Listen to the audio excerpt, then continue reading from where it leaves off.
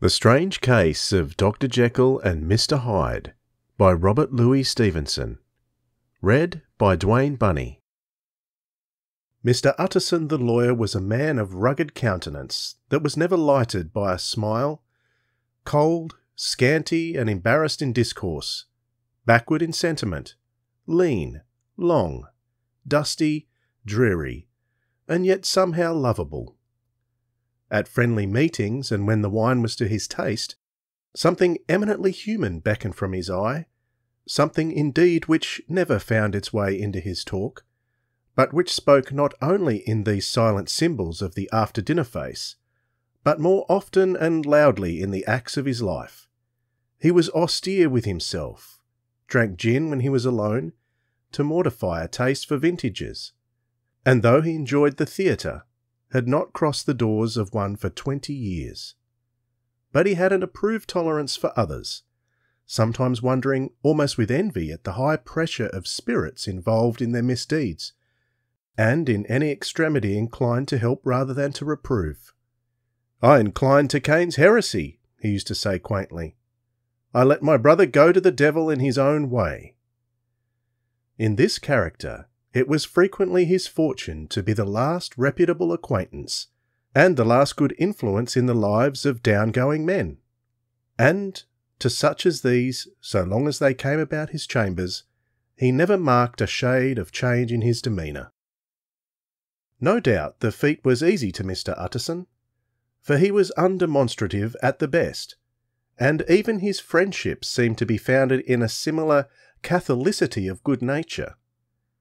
It is the mark of a modest man to accept his friendly circle ready-made from the hands of opportunity, and that was the lawyer's way. His friends were those of his own blood or those whom he had known the longest. His affections, like ivy, were the growth of time. They implied no aptness in the object. Hence, no doubt, the bond that united him to Mr. Richard Enfield, his distant kinsman, the well-known man about town.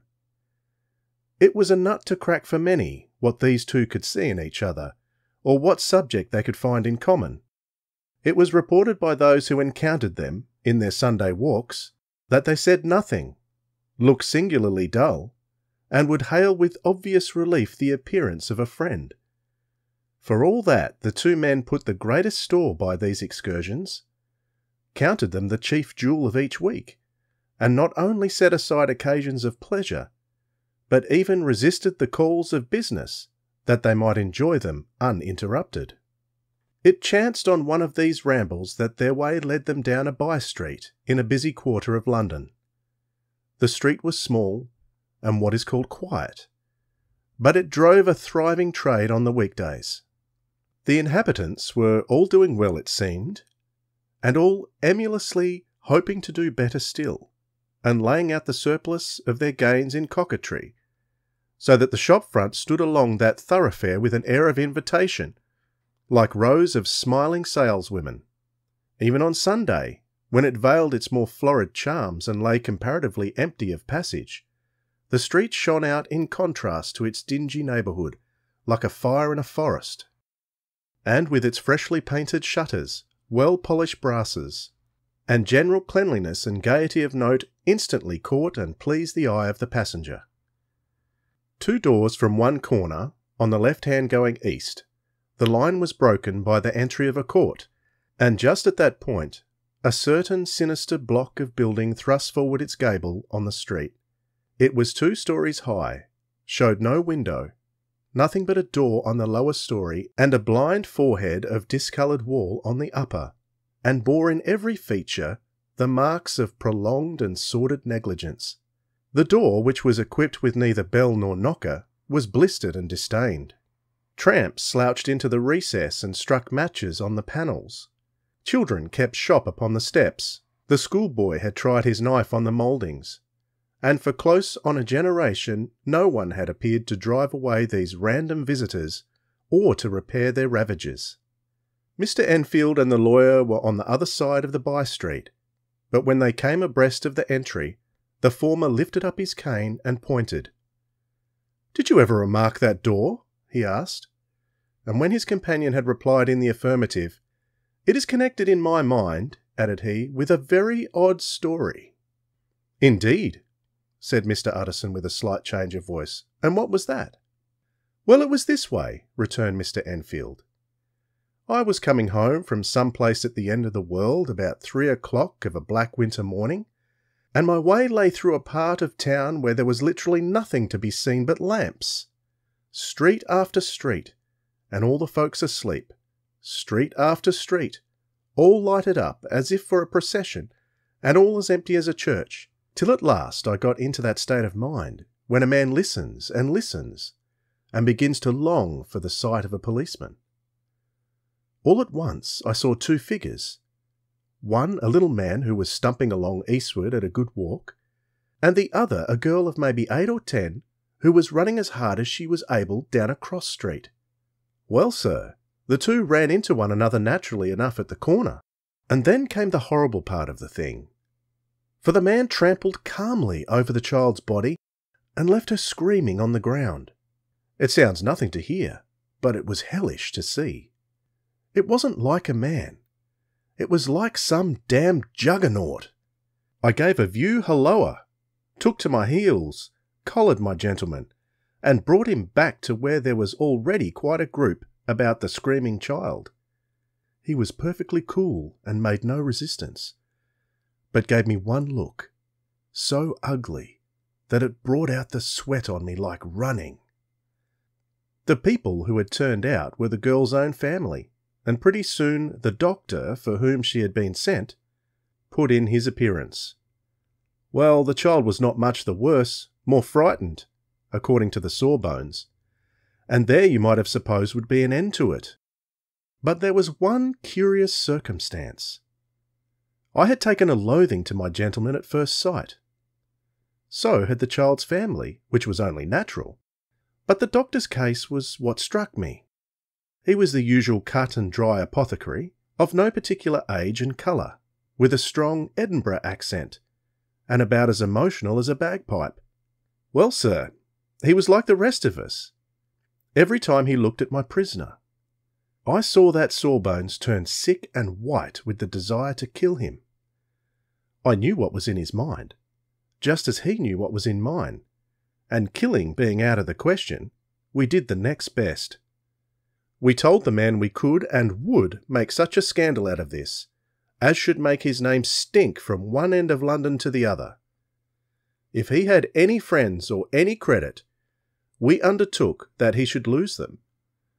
And all the time, as we were pitching it in red hot, we were keeping the women off him as best we could, for they were as wild as harpies. I never saw a circle of such hateful faces. And there was the man in the middle, with a kind of black, sneering coolness. Frightened too, I could see that. But carrying it off, sir, really, like Satan.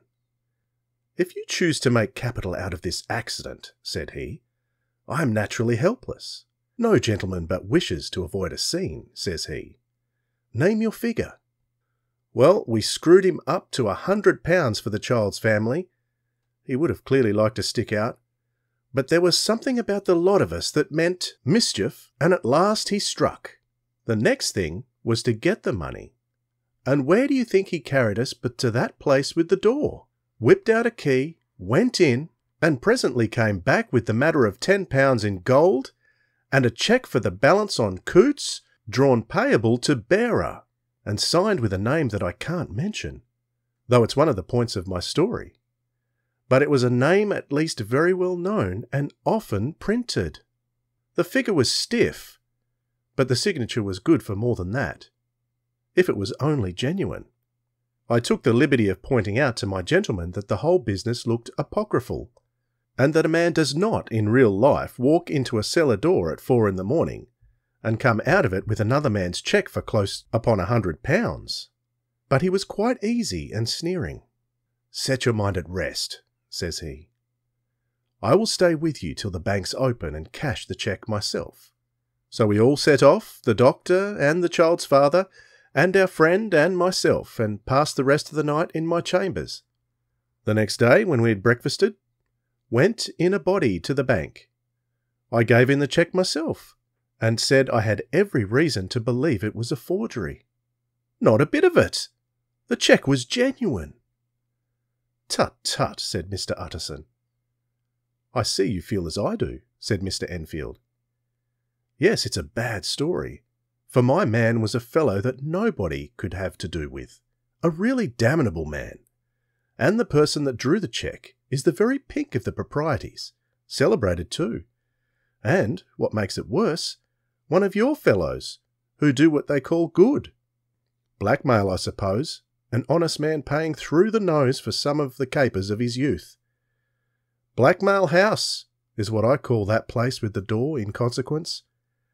Though even that, you know, is far from explaining all, he added, and with the words fell into a vein of musing. From this he was recalled by Mr. Utterson, asking rather suddenly, "And you don't know if the drawer of the cheque lives there?" "A likely place, isn't it?" returned Mr. Enfield. "But I happen to have noticed his address. He lives in some square or another." "And you never asked about the place with the door?" said Mr. Utterson. "No, sir. I had a delicacy," was the reply. "I feel very strongly about putting questions. It partakes too much of the style of the Day of Judgment. You start a question, and it's like starting a stone. You sit quietly on top of a hill, and away the stones goes, starting others. And presently some bland old bird, the last you would have thought of, is knocked on the head, in his own back garden, and the family have to change their name. No, sir, I make it a rule of mine. The more it looks like Queer Street, the less I ask." "A very good rule, too," said the lawyer. "But I have studied the place for myself," continued Mr. Enfield. "It seems scarcely a house. There is no other door, and nobody goes in or out of that one but once in a great while, the gentleman of my adventure. There are 3 windows looking on the court on the first floor. None below. The windows are always shut, but they're clean. And then there is a chimney which is generally smoking, so somebody must live there.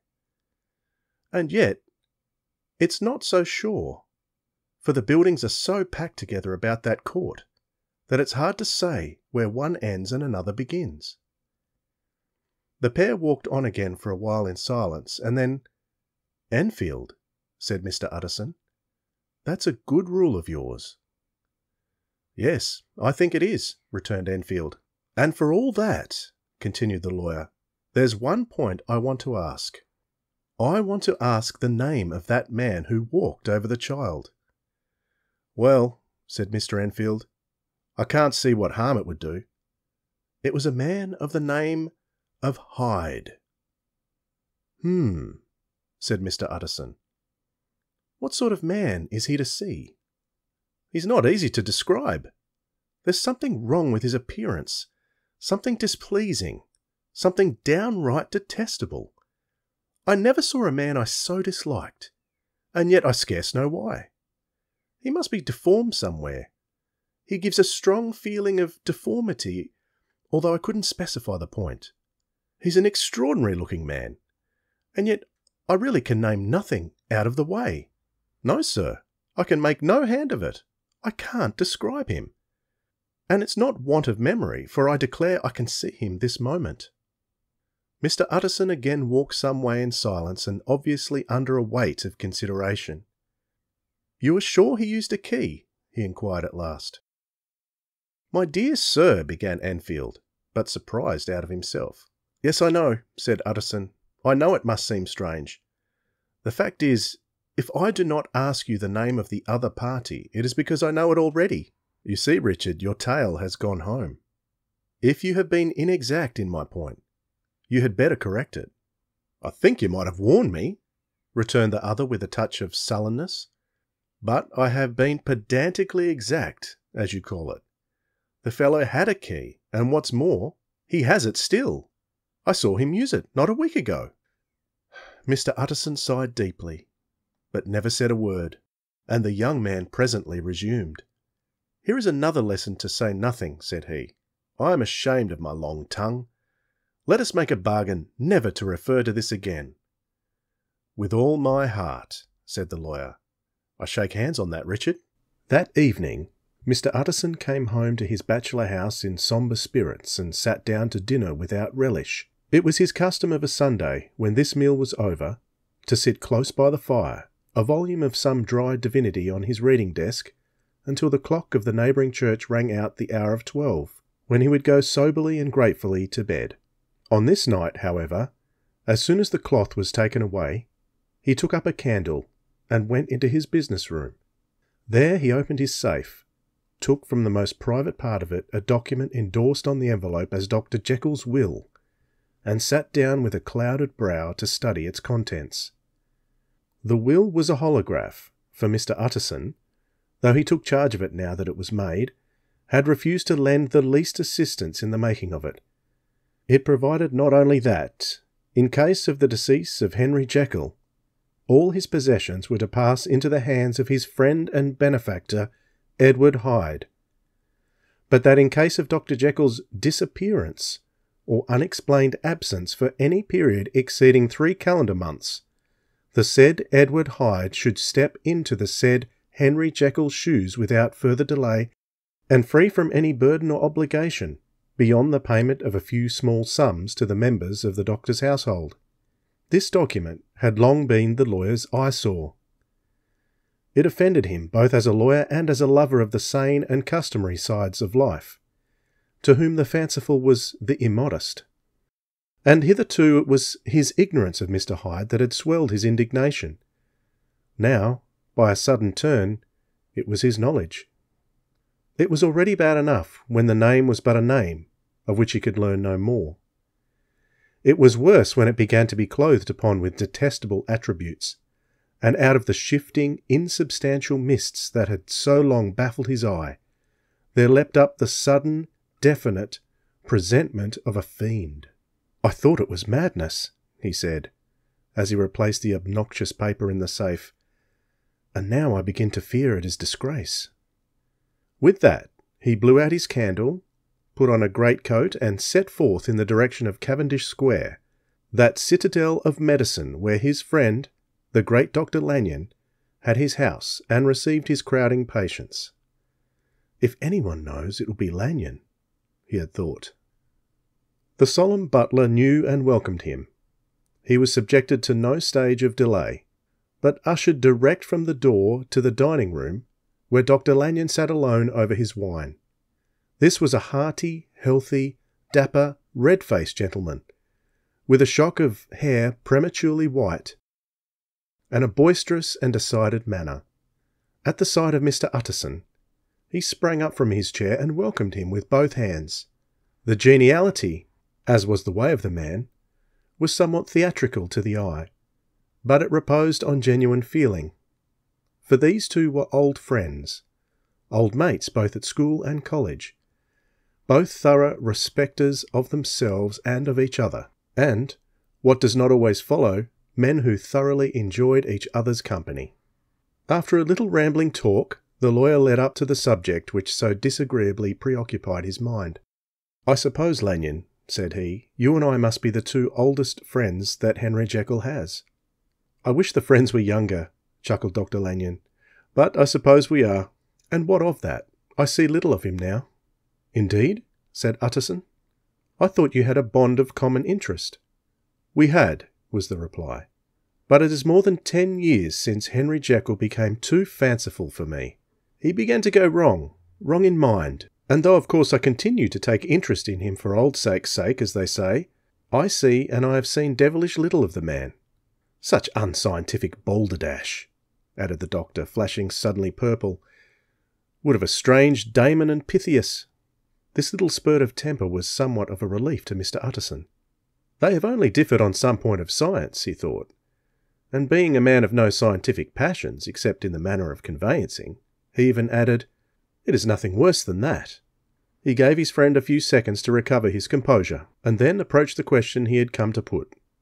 "Did you ever come across a protégé of his? One Hyde?" he asked. "Hyde?" repeated Lanyon.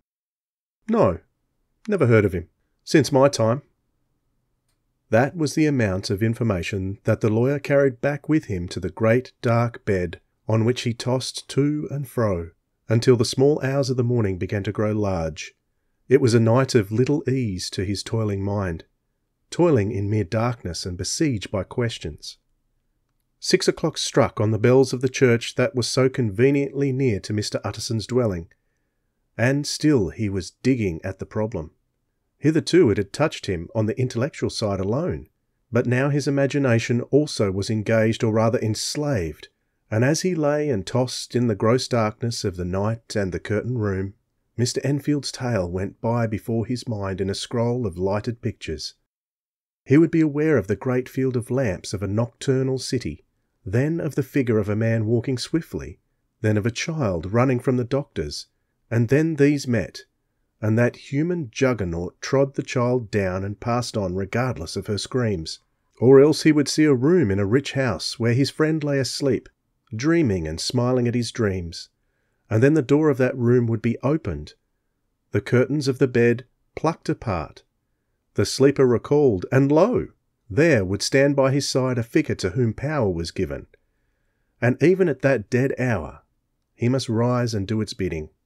The figure in these two phases haunted the lawyer all night, and if at any time he dozed over, it was but to see it glide more stealthily through sleeping houses, or move the more swiftly, and still the more swiftly, even to dizziness, through wider labyrinths of the lamp-lighted city, and at every street corner crush a child and leave her screaming. And still the figure had no face by which he might know it. Even in his dreams it had no face, or one that baffled him and melted before his eyes. And thus it was that there sprang up and grew apace in the lawyer's mind a singularly strong, almost an inordinate curiosity to behold the features of the real Mr. Hyde. If he could but once set eyes on him, he thought the mystery would lighten and perhaps roll altogether away, as was the habit of mysterious things when well examined. He might see a reason for his friend's strange preference or bondage, call it which you please, and even for the startling clauses of the will, and at least it would be a face worth seeing, the face of a man who was without bowels of mercy, a face which had but to show itself to raise up in the mind of the unimpressionable Enfield a spirit of enduring hatred. From that time forward, Mr. Utterson began to haunt the door in the by-street of shops, in the morning before office hours, at noon when business was plenty and time scarce, at night under the fence of the fog city moon, by all lights and at all hours of solitude or concourse. The lawyer was to be found on his chosen post. If he be Mr. Hyde, he had thought, I shall be Mr. Seek. And at last his patience was rewarded. It was a fine, dry night, frost in the air, the streets as clean as a ballroom floor, the lamps unshaken by any wind, drawing a regular pattern of light and shadow. By 10 o'clock, when the shops were closed, the by-street was very solitary, and, in spite of the low growl of London from all round, very silent. Small sounds carried far. Domestic sounds out of the houses were clearly audible on either side of the roadway, and the rumour of the approach of any passenger preceded him by a long time. Mr. Utterson had some minutes at his post when he was aware of an odd, light footstep drawing near. In the course of his nightly patrols, he had long grown accustomed to the quaint effect with which the footfalls of a single person, while he is still a great way off, suddenly spring out distinct from the vast hum and clatter of the city. Yet his attention had never before been so sharply and decisively arrested, and it was with a strong, superstitious prevision of success that he withdrew into the entry of the court. The steps drew swiftly nearer, and swelled out suddenly louder as they turned the end of the street. The lawyer, looking forth from the entry, could soon see what manner of man he had to deal with. He was small and very plainly dressed, and the look of him, even at that distance, went somehow strongly against the watcher's inclination. But he made straight for the door, crossing the roadway to save time, and as he came he drew a key from his pocket like one approaching home. Mr. Utterson stepped out and touched him on the shoulder as he passed. "Mr. Hyde, I think." Mr. Hyde shrank back with a hissing intake of breath. But his fear was only momentary, and though he did not look the lawyer in the face, he answered coolly enough, "That is my name. What do you want?" "I see you're going in," returned the lawyer. "I'm an old friend of Dr. Jekyll's, Mr. Utterson of Gaunt Street. You must have heard my name. And meeting you so conveniently, I thought you might admit me." "You will not find Dr. Jekyll. He is from home," replied Mr. Hyde, blowing in the key. And then suddenly, but still without looking up, "How did you know me?" he asked. "On your side," said Mr. Utterson. "Will you do me a favour?" "With pleasure," replied the other. "What shall it be?" "Will you let me see your face?" asked the lawyer. Mr. Hyde appeared to hesitate, and then, as if upon some sudden reflection, fronted about with an air of defiance, and the pair stared at each other pretty fixedly for a few seconds. "Now I shall know you again," said Mr. Utterson. "It may be useful." "Yes," returned Mr. Hyde. "It is as well we have met. And apropos, you should have my address." And he gave a number of a street in Soho. "Good God," thought Mr. Utterson, "can he too have been thinking of the will?" But he kept his feelings to himself, and only grunted in acknowledgment of the address. "And now," said the other, "how did you know me?" "By description," was the reply. "Whose description?" "We have common friends," said Mr. Utterson. "Common friends?" echoed Mr. Hyde a little hoarsely. "Who are they?" "Jekyll, for instance," said the lawyer. "He never told you," cried Mr. Hyde with a flush of anger. "I did not think you would have lied." "Come," said Mr. Utterson, "that is not fitting language." The other snarled aloud into a savage laugh, and the next moment, with extraordinary quickness, he had unlocked the door and disappeared into the house. The lawyer stood a while, when Mr. Hyde had left him, the picture of disquietude. Then he began slowly to mount the street, pausing every step or two and putting his hand to his brow like a man in mental perplexity. The problem he was thus debating as he walked was one of a class that is rarely solved. Mr. Hyde was pale and dwarfish. He gave an impression of deformity without any nameable malformation. He had a displeasing smile.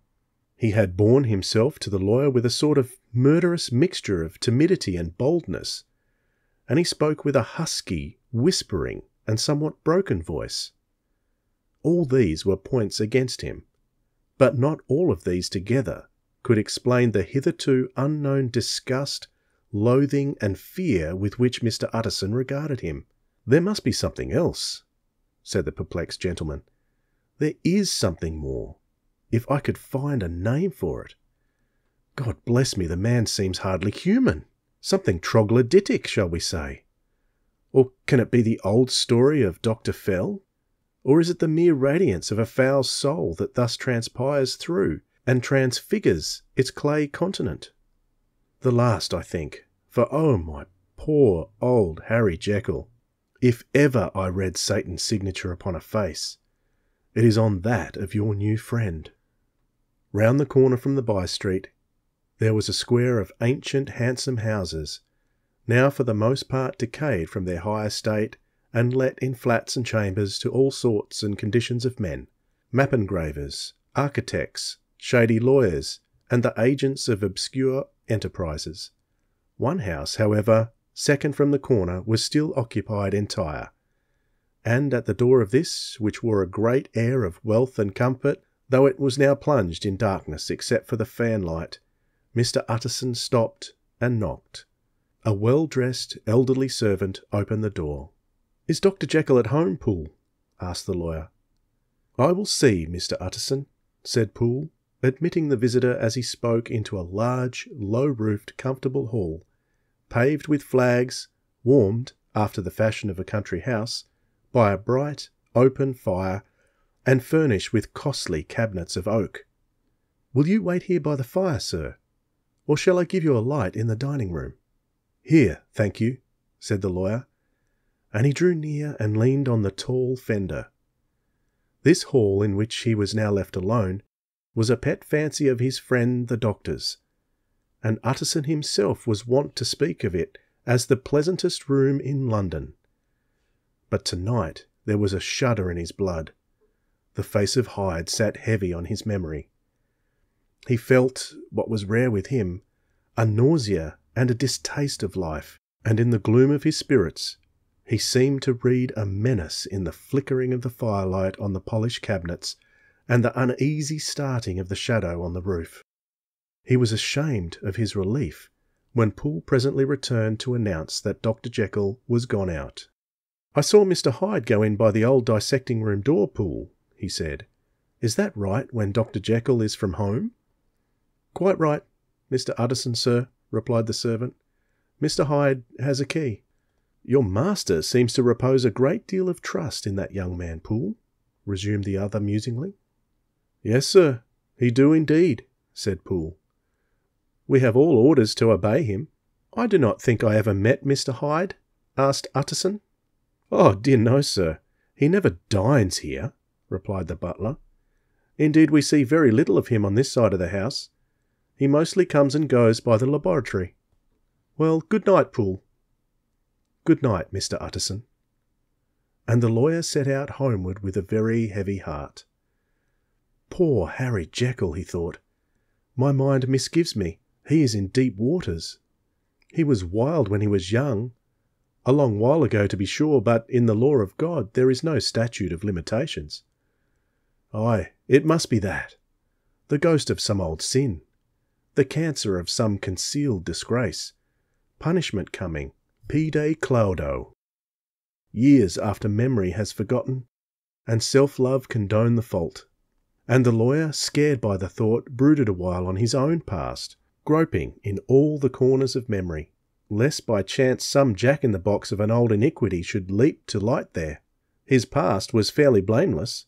Few men could read the rolls in their life with less apprehension. Yet he was humbled to the dust by many ill things he had done, and raised up again into a sober and fearful gratitude by the many that he had come so near to doing, yet avoided. And then by a return on his former subject, he conceived a spark of hope. This Master Hyde, if he was studied, thought he, must have secrets of his own. Black secrets by the look of him. Secrets compared to which poor Jekyll's worst would be like sunshine. Things cannot continue as they are. It turns me cold to think of this creature stealing like a thief to Harry's bedside. Poor Harry! What awakening! And the danger of it. For if this Hyde suspects the existence of the will, he may grow impatient to inherit. Aye, I must put my shoulder to the wheel. If Jekyll will but let me, he added. If Jekyll will only let me. For once more he saw before his mind's eye, as clear as a transparency, the strange clauses of the will. A fortnight later, by excellent good fortune, the doctor gave one of his pleasant dinners to some 5 or 6 old cronies, all intelligent, reputable men, and all judges of good wine, and Mr. Utterson so contrived that he remained behind after the others had departed. This was no new arrangement, but a thing that had befallen many scores of times. Where Utterson was liked, he was liked well. Hosts loved to detain the dry lawyer. When the light-hearted and loose-tongued had already their foot on the threshold, they liked to sit a while in his unobtrusive company, practising for solitude, sobering their minds in the man's rich silence after the expense and strain of gaiety. To this rule, Dr. Jekyll was no exception, and as he now sat on the opposite side of the fire, a large, well-made, smooth-faced man of 50, with something of a slyish cast perhaps, but every mark of capacity and kindness, you could see by his looks that he cherished for Mr. Utterson a sincere and warm affection. "I have been wanting to speak to you, Jekyll," began the latter. "You know that will of yours?" A close observer might have gathered that the topic was distasteful, but the doctor carried it off gaily. "My poor Utterson," said he, "you are unfortunate in such a client. I never saw a man so distressed as you were by my will, unless it were that hide-bound pedant, Lanyon, at what he called my scientific heresies. Oh, I know he's a good fellow, you needn't frown, an excellent fellow, and I always mean to see more of him, but a hidebound pedant for all that, an ignorant, blatant pedant. I was never more disappointed in any man than Lanyon. You know I never approved of it, pursued Utterson, ruthlessly disregarding the fresh topic. My will? Yes, certainly, I know that, said the doctor a trifle sharply. You have told me so. Well, I tell you so again, continued the lawyer. I have been learning something of young Hyde. The large, handsome face of Dr. Jekyll grew pale to the very lips, and there came a blackness about his eyes. I do not care to hear more, said he. This is a matter I thought we had agreed to drop. What I heard was abominable, said Utterson. It can make no change. You do not understand my position, returned the doctor, with a certain incoherency of manner. I am painfully situated, Utterson. My position is a very strange one. It is one of those affairs that cannot be mended by talking. Jekyll, said Utterson, you know me. I am a man to be trusted. Make a clean breast of this in confidence, and I make no doubt I can get you out of it. My good Utterson, said the doctor, this is very good of you. This is downright good of you, and I cannot find words to thank you in. I believe you fully. I would trust you before any man alive, aye, before myself, if I could make the choice. But indeed it isn't what you fancy. It is not as bad as that. And just to put your good heart at rest, I will tell you one thing. The moment I choose, I can be rid of Mr. Hyde. I give you my hand upon that. And I thank you again and again. And I will just add one little word, Utterson. I'm sure you'll take in good part. This is a private matter, and I beg of you to let it sleep. Utterson reflected a little, looking in the fire. I have no doubt you're perfectly right, he said at last, getting to his feet. Well, but since we have touched upon this business, and for the last time, I hope, continued the doctor, there is one point I should like you to understand. I have a really very great interest in poor Hyde. I know you have seen him, he told me so, and I fear he was rude.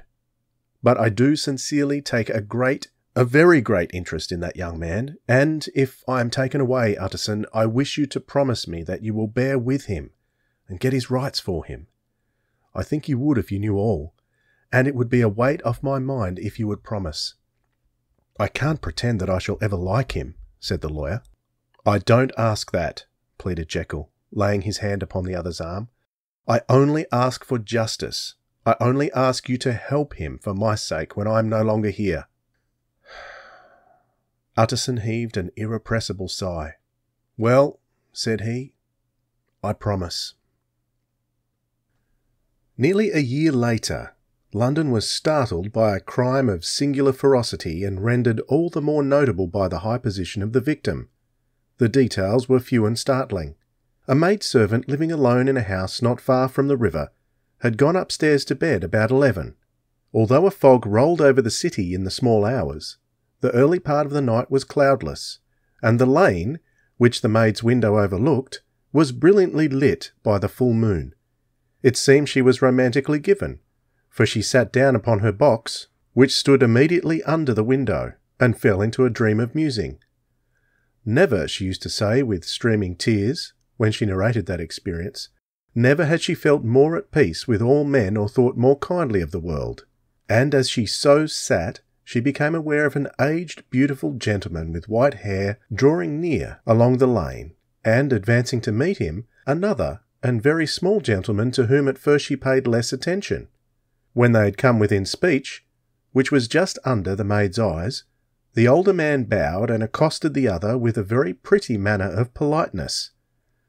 It did not seem as if the subject of his address were of great importance. Indeed, from his pointing, it sometimes appeared as if he were only inquiring his way. But the moon shone on his face as he spoke, and the girl was pleased to watch it. It seemed to breathe such an innocent old-world kindness of disposition, yet with something high too, as of a well-founded self-content. Presently her eye wandered to the other, and she was surprised to recognise in him a certain Mr. Hyde, who had once visited her master, and for whom she had conceived a dislike. He had in his hand a heavy cane, with which he was trifling, but he answered never a word, and seemed to listen with an ill-contained impatience. And then all of a sudden he broke out in a great flame of anger, stamping with his foot, brandishing the cane, and carrying on, as the maid described it, like a madman. The old gentleman took a step back, with the air of one very much surprised and a trifle hurt, and at that Mr. Hyde broke out of all bounds and clubbed him to the earth. And next moment, with ape-like fury, he was trampling his victim underfoot and hailing down a storm of blows under which the bones were audibly shattered and the body jumped upon the roadway. At the horror of these sights and sounds, the maid fainted. It was 2 o'clock when she came to herself and called for the police. The murderer was gone long ago, but there lay his victim in the middle of the lane, incredibly mangled. The stick with which the deed had been done, although it was of some rare and very tough and heavy wood, had broken in the middle under the stress of this insensate cruelty, and one splintered half had rolled in the neighbouring gutter. The other, no doubt, had been carried away by the murderer. A purse and gold watch were found upon the victim, but no cards or papers except a sealed and stamped envelope which he had been probably carrying to the post, and which bore the name and address of Mr. Utterson. This was brought to the lawyer the next morning, before he was out of bed, and he had no sooner seen it and been told the circumstances than he shot out a solemn lip. "I shall say nothing till I have seen the body," said he. "This may be very serious. Have the kindness to wait while I dress." And with the same grave countenance he hurried through his breakfast and drove to the police station, whither the body had been carried. As soon as he came into the cell, he nodded. "Yes," said he, "I recognise him. I am sorry to say that this is Sir Danvers Carew." "Good God, sir!" exclaimed the officer. "Is it possible?" And the next moment his eye lighted up with professional ambition. "This will make a deal of noise," he said, "and perhaps you can help us to the man." And he briefly narrated what the maid had seen, and showed the broken stick. Mr. Utterson had already quailed at the name of Hyde, but when the stick was laid before him, he could doubt no longer. Broken and battered as it was, he recognised it for one that he had himself presented many years before to Henry Jekyll. "Is this Mr. Hyde a person of small stature?" he inquired. "Particularly small, and particularly wicked-looking, is what the maid calls him," said the officer. Mr. Utterson reflected, and then, raising his head, "If you will come with me in my cab," he said, "I think I can take you to his house." It was by this time about 9 in the morning, and the first fog of the season. A great chocolate-coloured pall lowered over heaven, but the wind was continually charging and routing these embattled vapours, so that as the cab crawled from street to street, Mr. Utterson beheld a marvellous number of degrees of hues of twilight, for here it would be dark like the back end of evening, and there would be a glow of a rich, lurid brown, like the light of some strange conflagration, and here, for a moment, the fog would be quite broken up, and a haggard shaft of daylight would glance in between the swirling wreaths. The dismal quarter of Soho seen under these changing glimpses, with its muddy ways and slatternly passengers, and its lamps which had never been extinguished or had been kindled afresh to combat this mournful re-invasion of darkness, seemed in the lawyer's eyes like a district of some city in a nightmare. The thoughts of his mind, besides, were of the gloomiest dye, and when he glanced at the companion of his drive, he was conscious of some touch of that terror of the law and the law's officers which may at times assail the most honest. As the cab drew up before the address indicated, the fog lifted a little and showed him a dingy street, a gin palace, a low French eating-house, a shop for the retail of penny numbers and twopenny salads, many ragged children huddled in the doorways, and many women of many different nationalities passing out, key in hand, to have a morning glass. And the next moment the fog settled down again upon that part, as brown as umber, and cut him off from his blackguardly surroundings. This was the home of Henry Jekyll's favourite, of a man who was heir to 250,000 sterling. An ivory-faced and silvery-haired old woman opened the door, She had an evil face smoothed by hypocrisy, but her manners were excellent. "Yes," she said, "this was Mr. Hyde's, but he was not at home. He had been in that night very late, but he had gone away again in less than an hour. There was nothing strange in that. His habits were very irregular, and he was often absent. For instance, it was nearly 2 months since she had seen him till yesterday." "Very well, then. We wish to see his rooms," said the lawyer. And when the woman began to declare it was impossible, "I had better tell you who this person is," he added. "This is Inspector Newcomen of Scotland Yard." A flash of odious joy appeared on the woman's face. "Ah," said she, "he's in trouble. What has he done?" Mr. Utterson and the inspector exchanged glances. "You don't seem a very popular character," observed the latter. "And now, my good woman, just let me and this gentleman have a look about us." In the whole extent of the house, which but for the old woman remained otherwise empty, Mr. Hyde had only used a couple of rooms, but these were furnished with luxury and good taste. A closet was filled with wine, the plate was of silver, the napery elegant. A good picture hung upon the walls, a gift, as Utterson supposed, from Henry Jekyll, who was much of a connoisseur, and the carpets were of many plies and agreeable in colour. At this moment, however, the rooms bore every mark of having been recently and hurriedly ransacked. Clothes lay about the floor, with their pockets inside out.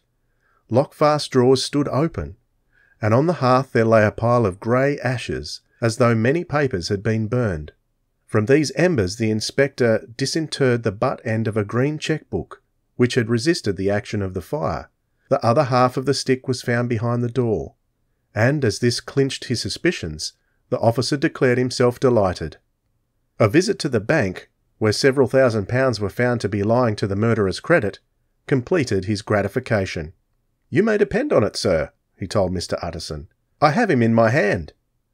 He must have lost his head, or he never would have left the stick, or, above all, burned the cheque-book. Why, money's life to the man. We have nothing to do but wait for him at the bank, and get out the handbills." This last, however, was not so easy of accomplishment, for Mr. Hyde had numbered few familiars. Even the master of the servant-maid had only seen him twice. His family could nowhere be traced. He had never been photographed, and the few who could describe him differed widely, as uncommon observers will.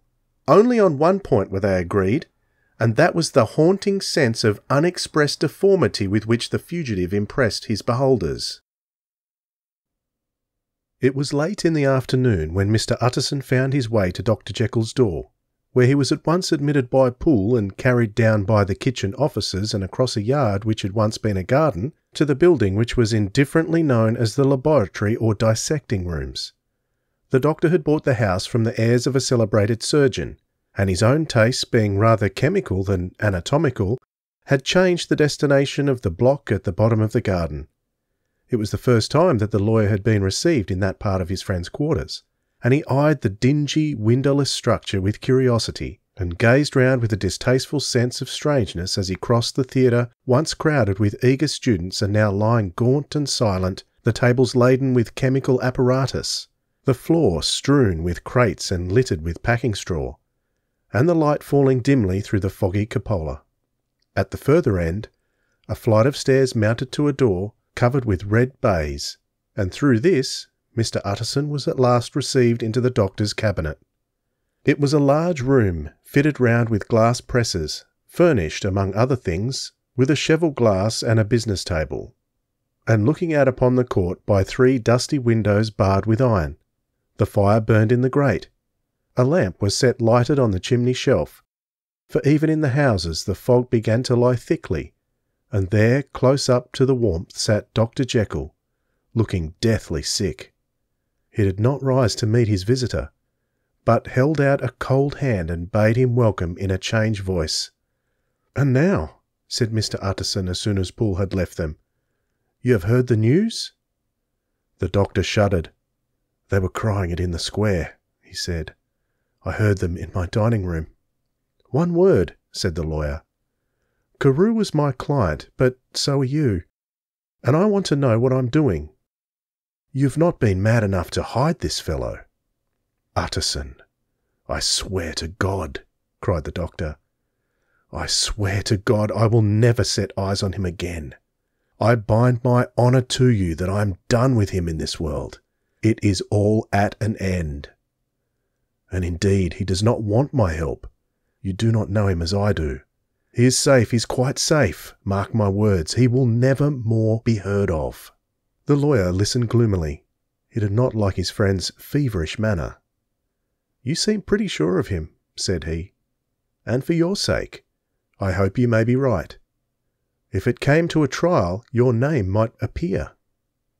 "I am quite sure of him," replied Jekyll. "I have grounds for certainty that I cannot share with anyone. But there is one thing on which you may advise me. I have received a letter, and I'm at a loss whether I should show it to the police. I should like to leave it in your hands, Utterson. You would judge wisely, I am sure. I have so great a trust in you." "You fear, I suppose, that it might lead to his detection?" asked the lawyer. "No," said the other. "I cannot say that I care what becomes of Hyde. I'm quite done with him. I was thinking of my own character, which this hateful business has rather exposed." Utterson ruminated a while. He was surprised at his friend's selfishness, and yet relieved by it. "Well," said he at last, "let me see the letter." The letter was written in an odd, upright hand and signed Edward Hyde, and it signified briefly enough that the writer's benefactor, Dr. Jekyll, whom he had long so unworthily repaid for 1,000 generosities, need labour under no alarm for his safety, as he had means of escape on which he placed a sure dependence. The lawyer liked this letter well enough. It put a better colour on the intimacy than he had looked for, and he blamed himself for some of his past suspicions. "Have you the envelope?" he asked. "I burned it," replied Jekyll, "before I thought what it was about. But it bore no postmark. The note was handed in." "Shall I keep this and sleep upon it?" asked Utterson. "I wish you to judge for me entirely," was the reply. "I have lost confidence in myself." "Well, I shall consider," returned the lawyer. "And now one word more. It was Hyde who dictated the terms in your will about that disappearance?" The doctor seemed seized with a qualm of faintness. He shut his mouth tight and nodded. "I knew it," said Utterson. "He meant to murder you. You had a fine escape." "I have had what is far more to the purpose," returned the doctor solemnly. "I have had a lesson. Oh, God, Utterson, what a lesson I've had!" And he covered his face for a moment with his hands. On his way out, the lawyer stopped and had a word or two with Poole. "By the by," said he, "there was a letter handed in today. What was the messenger like?" But Poole was positive nothing had come except by post. "And only circulars by that," he added. This news sent off the visitor with his fears renewed. Plainly the letter had come by the laboratory door. Possibly, indeed, it had been written in the cabinet, and if that was so, it must be differently judged, and handled with the more caution. The newsboys, as he went, were crying themselves hoarse along the footways. "Special edition! Shocking murder of an MP!" That was the funeral oration of one friend and client, and he could not help a certain apprehension lest the good name of another should be sucked down in the eddy of the scandal. It was at least a ticklish decision that he had to make, and self-reliant as he was by habit, he began to cherish a longing for advice. It was not to be had directly, but perhaps, he thought, it might be fished for. Presently after, he sat on one side of his own hearth, with Mr. Guest, his head clerk, upon the other, and midway between, a nicely calculated distance from the fire, a bottle of particular old wine that had long dwelt unsunned in the fountains of his house. The fog still slept on the wing above the fallen clouds. The procession of the town's life was still rolling in through the great arteries with a sound as if of a mighty wind, but the room was gay with firelight. In the bottle the acids were long ago resolved. The imperial dye had softened with time, as the colour grows richer in stained windows, and the glow of hot autumn afternoons on hillside vineyards. He was ready to be set free, and to disperse the fogs of London. Insensibly the lawyer melted. There was no man from whom he kept fewer secrets than Mr. Guest, and he was not always sure that he kept as many as he meant. Guest had often been on business to the doctor's. He knew Poole. He could scarce have failed to hear of Mr. Hyde's familiarity about the house. He might draw conclusions. Was it not well, then, that he should see a letter which put that mystery to right? And above all, since Guest, being a great student and critic of handwriting, would consider the step natural and obliging? The clerk, besides, was a man of counsel. He could scarce read a document without dropping a remark, and by that remark Mr. Utterson might shape his future course. "This is a sad business about Sir Danvers," he said. "Yes, indeed, sir. It has elicited a great deal of public feeling," returned Guest. "The man, of course, was mad." "I should like to hear your views on that," replied Utterson. "I have a document here in his handwriting. It is between ourselves, for I scarce know what to do about it. It is an ugly business at the best. But there it is, quite in your way, a murderer's autograph." Guest's eyes brightened, and he sat down at once and studied it with a passion. "No, sir," he said, "not mad.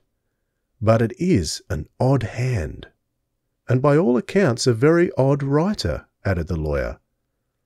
Just then the servant entered with a note. "Is that from Dr. Jekyll, sir?" inquired the clerk. "I thought I knew the writing. Anything private, Mr. Utterson?" "Only an invitation to dinner."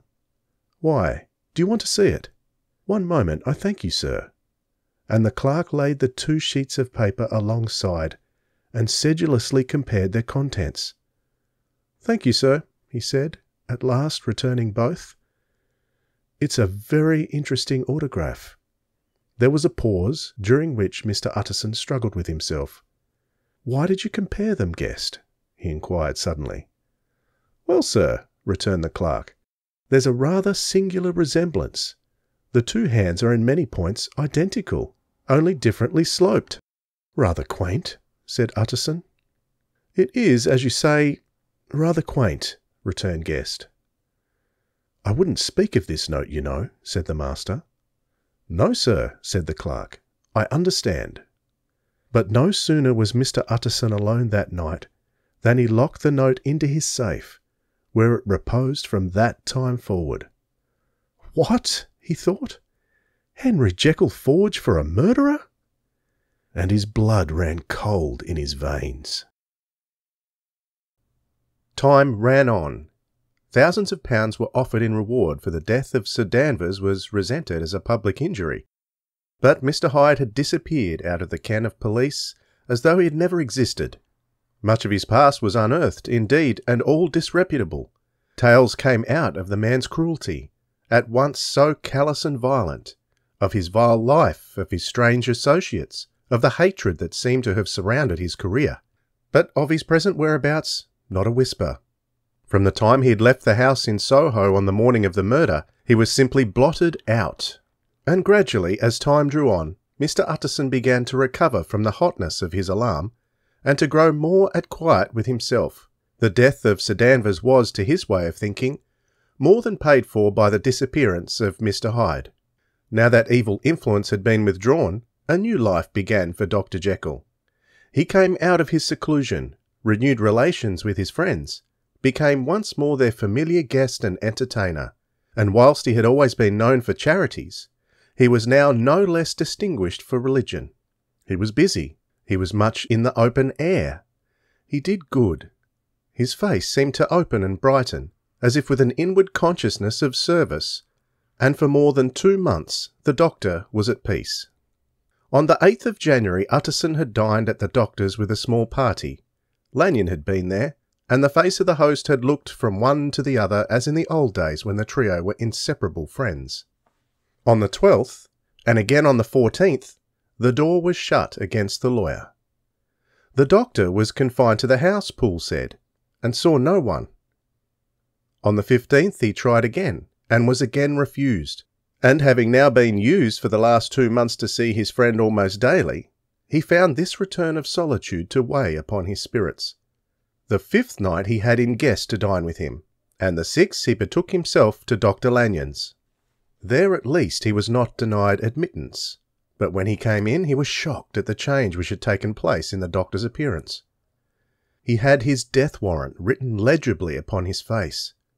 The rosy man had grown pale, his flesh had fallen away, he was visibly balder and older, and yet it was not so much these tokens of a swift physical decay that arrested the lawyer's notice, as a look in the eye and quality of manner that seemed to testify to some deep-seated terror of the mind. It was unlikely that the doctor should fear death, and yet that was what Utterson was tempted to suspect. Yes, he thought, he is a doctor. He must know his own state and that his days are counted, and the knowledge is more than he can bear. And yet, when Utterson remarked on his ill looks, it was with an air of great firmness that Lanyon declared himself a doomed man. "I have had a shock," he said, "and I shall never recover. It's a question of weeks. Well, life has been pleasant.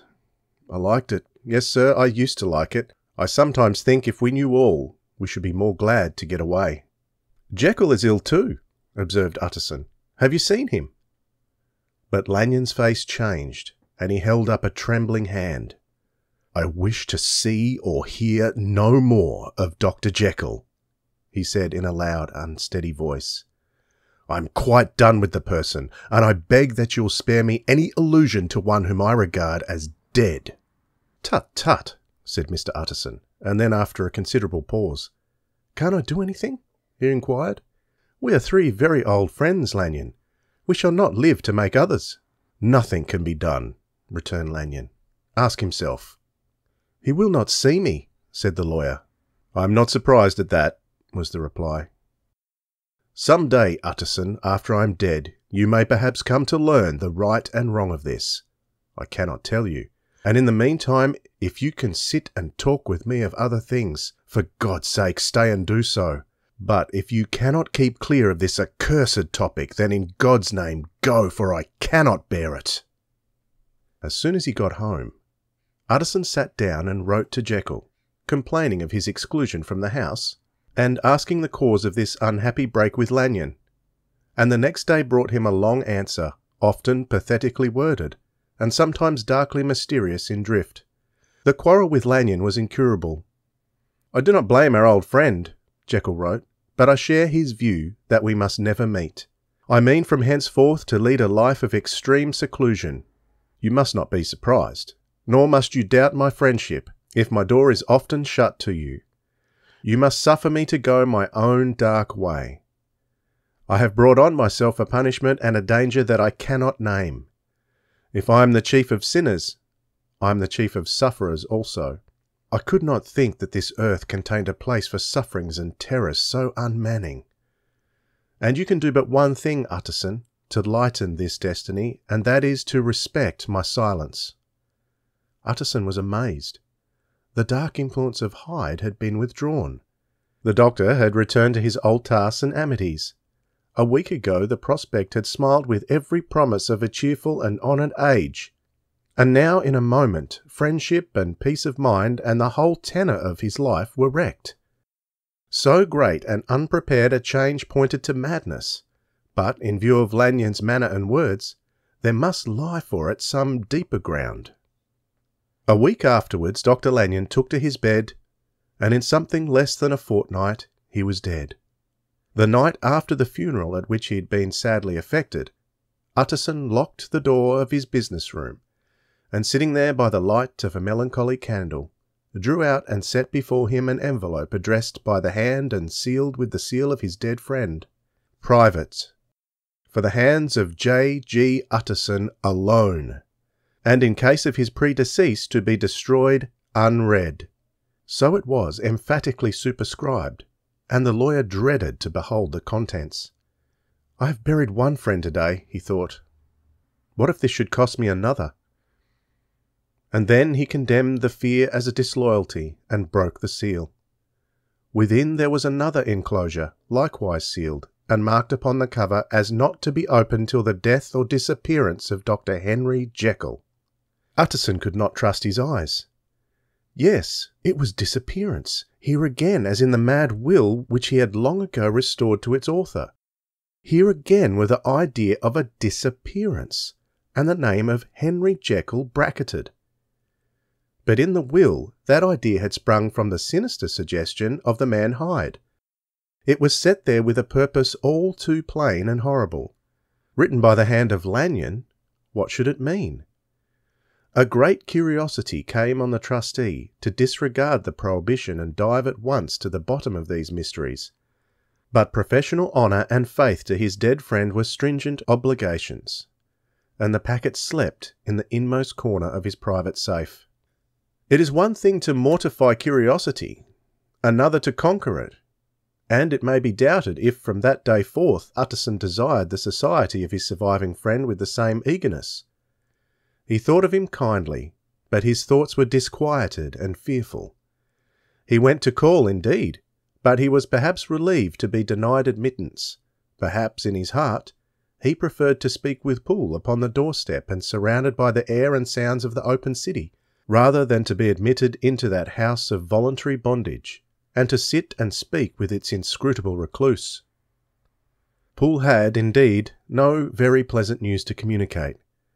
The doctor, it appeared, now more than ever confined himself to the cabinet over the laboratory, where he would sometimes even sleep. He was out of spirits. He had grown very silent. He did not read. It seemed as if he had something on his mind. Utterson became so used to the unvarying character of these reports that he fell off little by little in the frequency of his visits.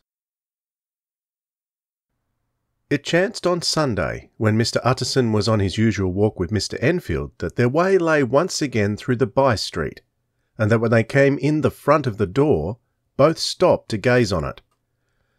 "Well," said Enfield, "that story's at an end at least. We shall never see more of Mr. Hyde."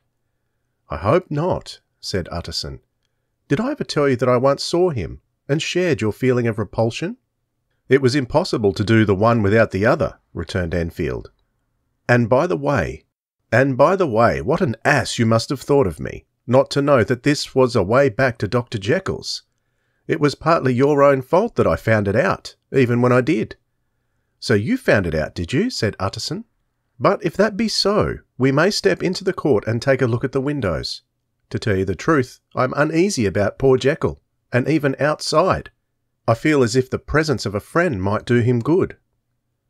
The court was very cool and a little damp, and full of premature twilight, although the sky high up overhead was still bright with sunset. The middle one of these 3 windows was halfway open, and sitting close beside it, taking the air with an infinite sadness of mien, like some disconsolate prisoner, Utterson saw Dr. Jekyll. "What? Jekyll!" he cried. "I trust you are better." "I'm very low, Utterson," replied the doctor drearily, "very low. It will not last long, thank God." "You stay too much indoors," said the lawyer. "You should be out, whipping up the circulation like Mr. Enfield and me. This is my cousin, Mr. Enfield, Dr. Jekyll. Come now, get your hat and take a quick turn with us." "You are very good," sighed the other. "I should like to very much, but no, it's quite impossible. I dare not. But indeed, Utterson, I am very glad to see you. This really is a great pleasure. I would ask you and Mr. Enfield up, but the place is really not fit." "Why then," said the lawyer good-naturedly, "the best thing we can do is stay down here and speak with you from where we are." "That is just what I was about to venture to propose," returned the doctor with a smile. But the words were hardly uttered before the smile was struck out of his face, and succeeded by an expression of such abject terror and despair as froze the very blood of the 2 gentlemen below. They saw it but for a glimpse, for the window was instantly thrust down. But that glimpse had been sufficient, and they turned and left the court without a word. In silence, too, they traversed the by-street, and it was not until they had come into a neighbouring thoroughfare, where even upon a Sunday there were still some stirrings of life, that Mr. Utterson at last turned and looked at his companion. They were both pale, and there was an answering horror in their eyes. "God forgive us! God forgive us!" said Mr. Utterson. But Mr. Enfield only nodded his head very seriously, and walked on once more in silence. Mr. Utterson was sitting by his fireside one evening after dinner, when he was surprised to receive a visit from Poole. "Bless me, Poole, what brings you here?" he cried. And then taking a second look at him, "What ails you?" He added, "Is the doctor ill?" "Mr. Utterson," said the man, "there is something wrong." "Take a seat, and here's a glass of wine for you," said the lawyer. "Now take your time and tell me plainly what you want." "You know the doctor's ways, sir," replied Poole, "and how he shuts himself up. Well, he's shut up again in the cabinet, and I don't like it, sir. I wish I may die if I like it. Mr. Utterson, sir, I'm afraid." "Now, my good man," said the lawyer, "be explicit. What are you afraid of?" "I've been afraid for about a week," returned Poole, doggedly disregarding the question, "and I can bear it no more." The man's appearance amply bore out his words. His manner was altered for the worse, and except for the moment when he had first announced his terror, he had not once looked the lawyer in the face. Even now he sat with the glass of wine untasted on his knee, and his eyes directed to a corner of the floor. "I can bear it no more," he repeated. "Come," said the lawyer.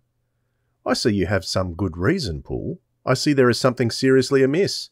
Try to tell me what it is." "I think there's been foul play," said Poole hoarsely.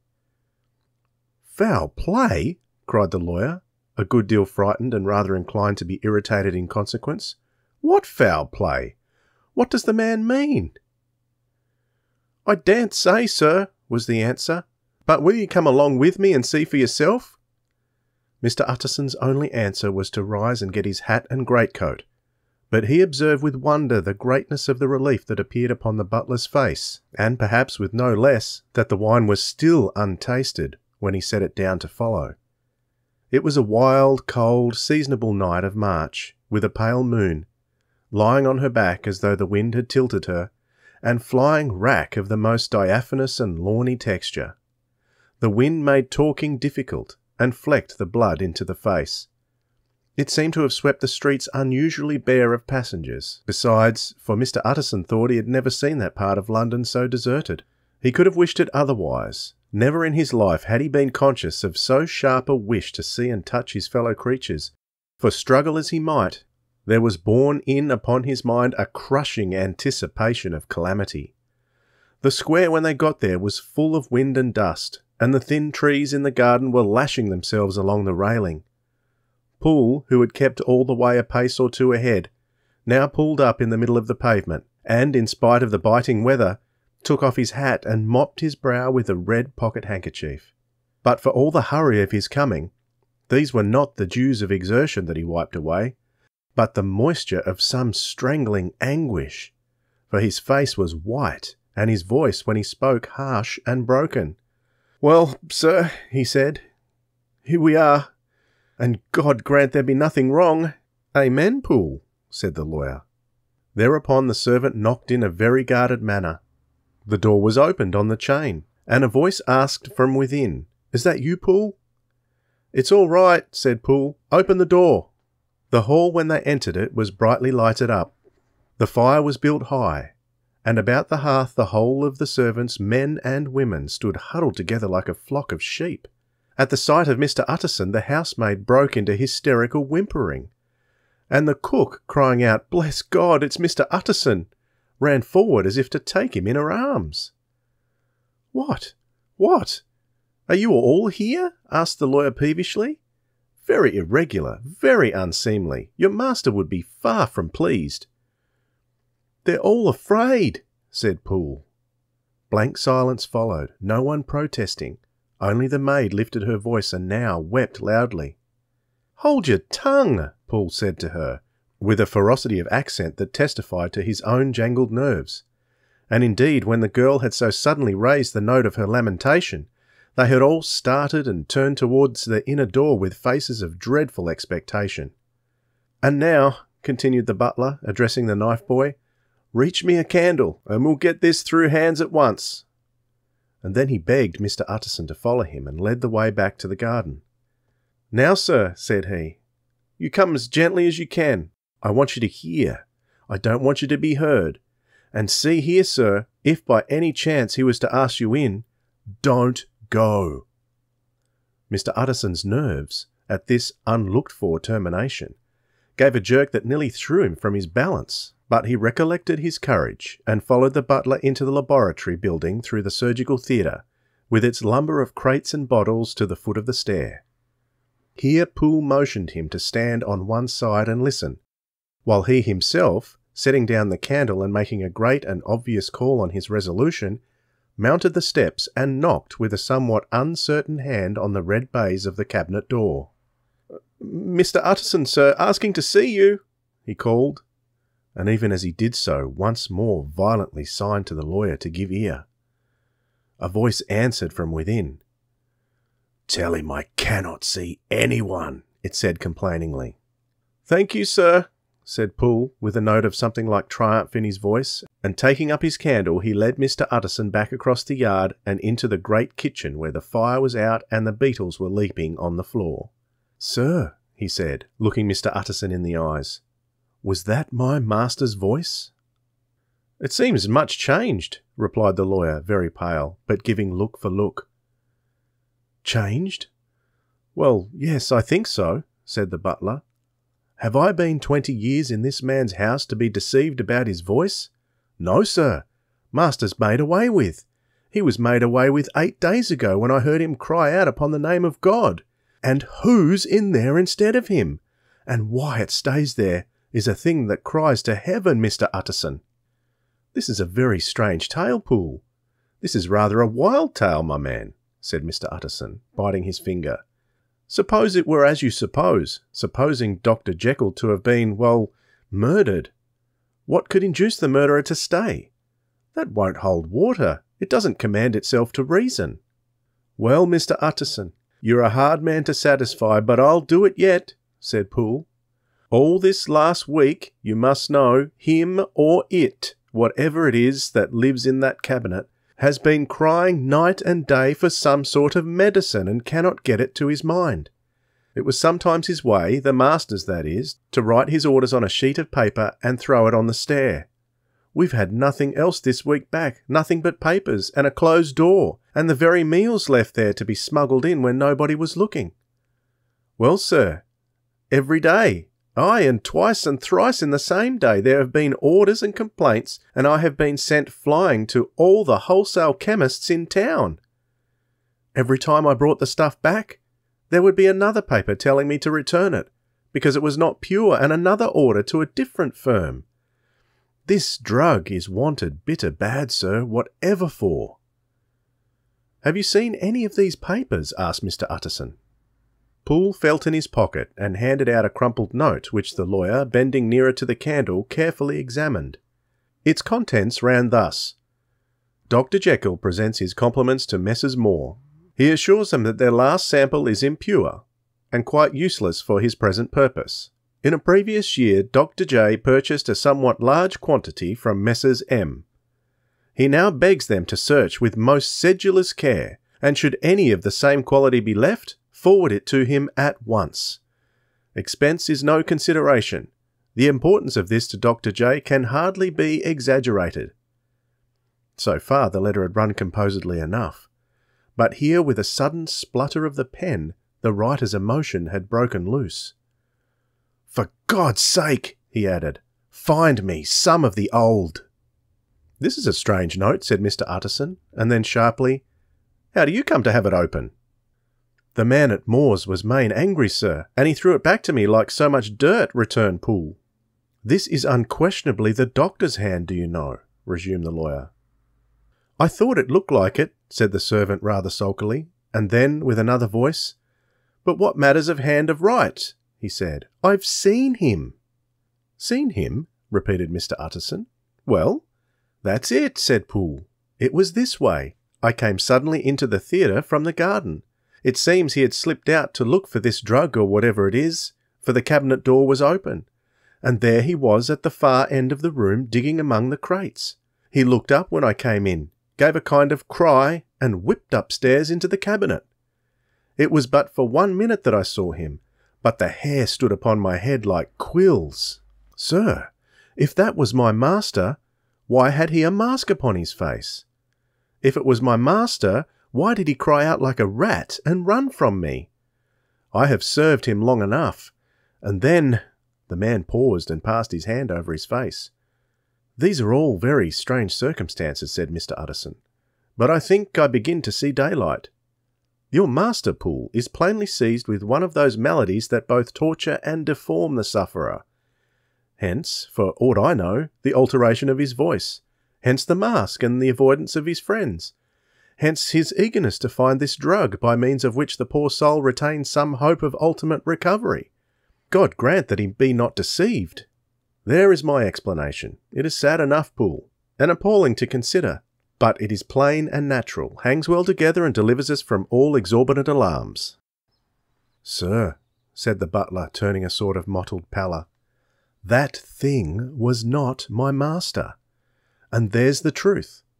My master," here he looked round him and began to whisper, "is a tall, fine build of a man, and this was more of a dwarf."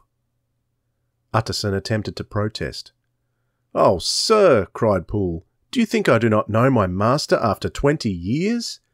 Do you not think I do not know where his head comes to the cabinet door, where I saw him every morning of my life? No, sir, that thing in the mask was never Dr. Jekyll. God knows what it is, but it was never Dr. Jekyll, and it is the belief of my heart that there was murder done." "Poole," replied the lawyer, "if you say that, it will become my duty to make certain. Much as I desire to spare your master's feelings, much as I am puzzled by this note which seems to prove him be still alive, I shall consider it my duty to break in that door." "Ah, Mr. Utterson, that's talking," cried the butler. "And now comes the second question," resumed Utterson. "Who is going to do it?" "Why, you and me, sir," was the undaunted reply. "That's very well said," returned the lawyer, "and whatever comes of it, I shall make it my business to see you are no loser." "There is an axe in the theatre," continued Poole, "and you might take the kitchen poker for yourself." The lawyer took that rude but weighty instrument into his hand and balanced it. "Do you know, Poole," he said, looking up, "that you and I are about to place ourselves in a position of some peril?" "You may say so, sir, indeed," returned the butler. "It is well, then, that we should be frank," said the other. "We both think more than we have said. Let us make a clean breast. This masked figure that you saw, did you recognise it?" "Well, sir, it went so quick, and the creature was so doubled up that I could hardly swear to that," was the answer. "But if you mean, was it Mr. Hyde?" "Why, yes, I think it was. You see, it was much of the same bigness, it had the same quick, light way with it. And then who else would have got in by the laboratory door? You've not forgot, sir, that at the time of the murder he still had the key with him. But that's not all. I don't know, Mr. Utterson, if you've ever met this Mr. Hyde."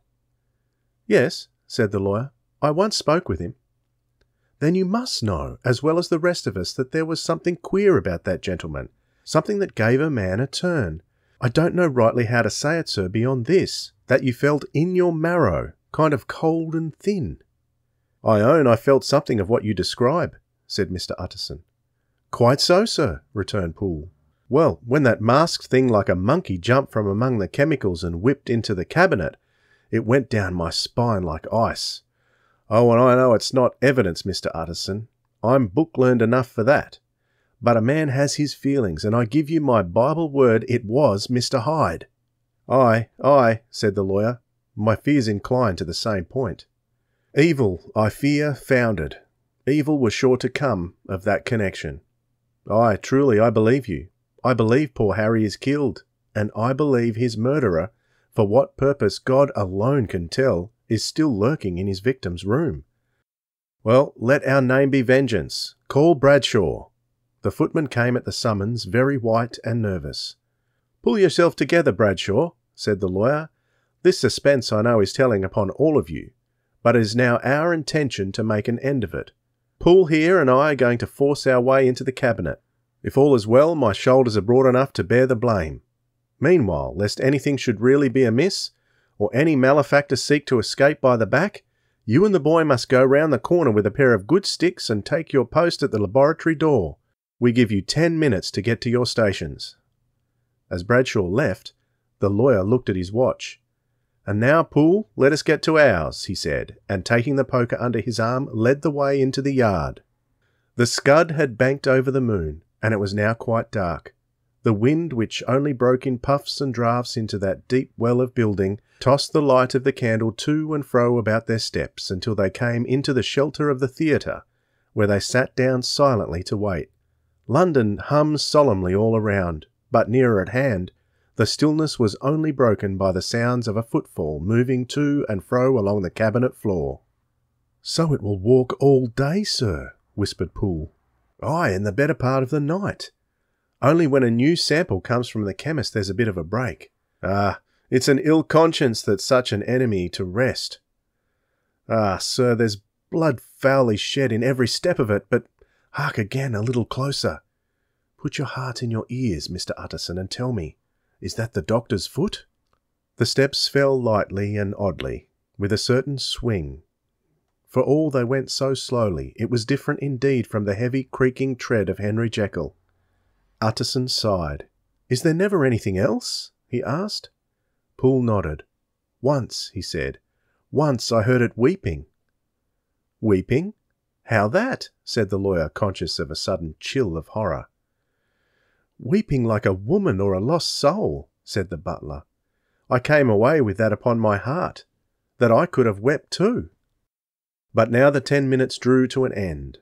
Poole disinterred the axe from under a stack of packing straw. The candle was set upon the nearest table to light them to the attack, and they drew near with bated breath to where that patient foot was still going up and down in the quiet of the night.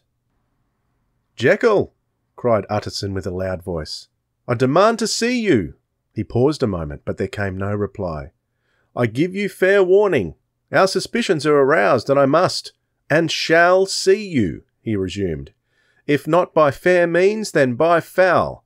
If not of your consent, then by brute force." "Utterson," said the voice, "for God's sake have mercy." "Ah, that's not Jekyll's voice. It's Hyde's," cried Utterson. "Down with the door, Poole." Poole swung the axe over his shoulder.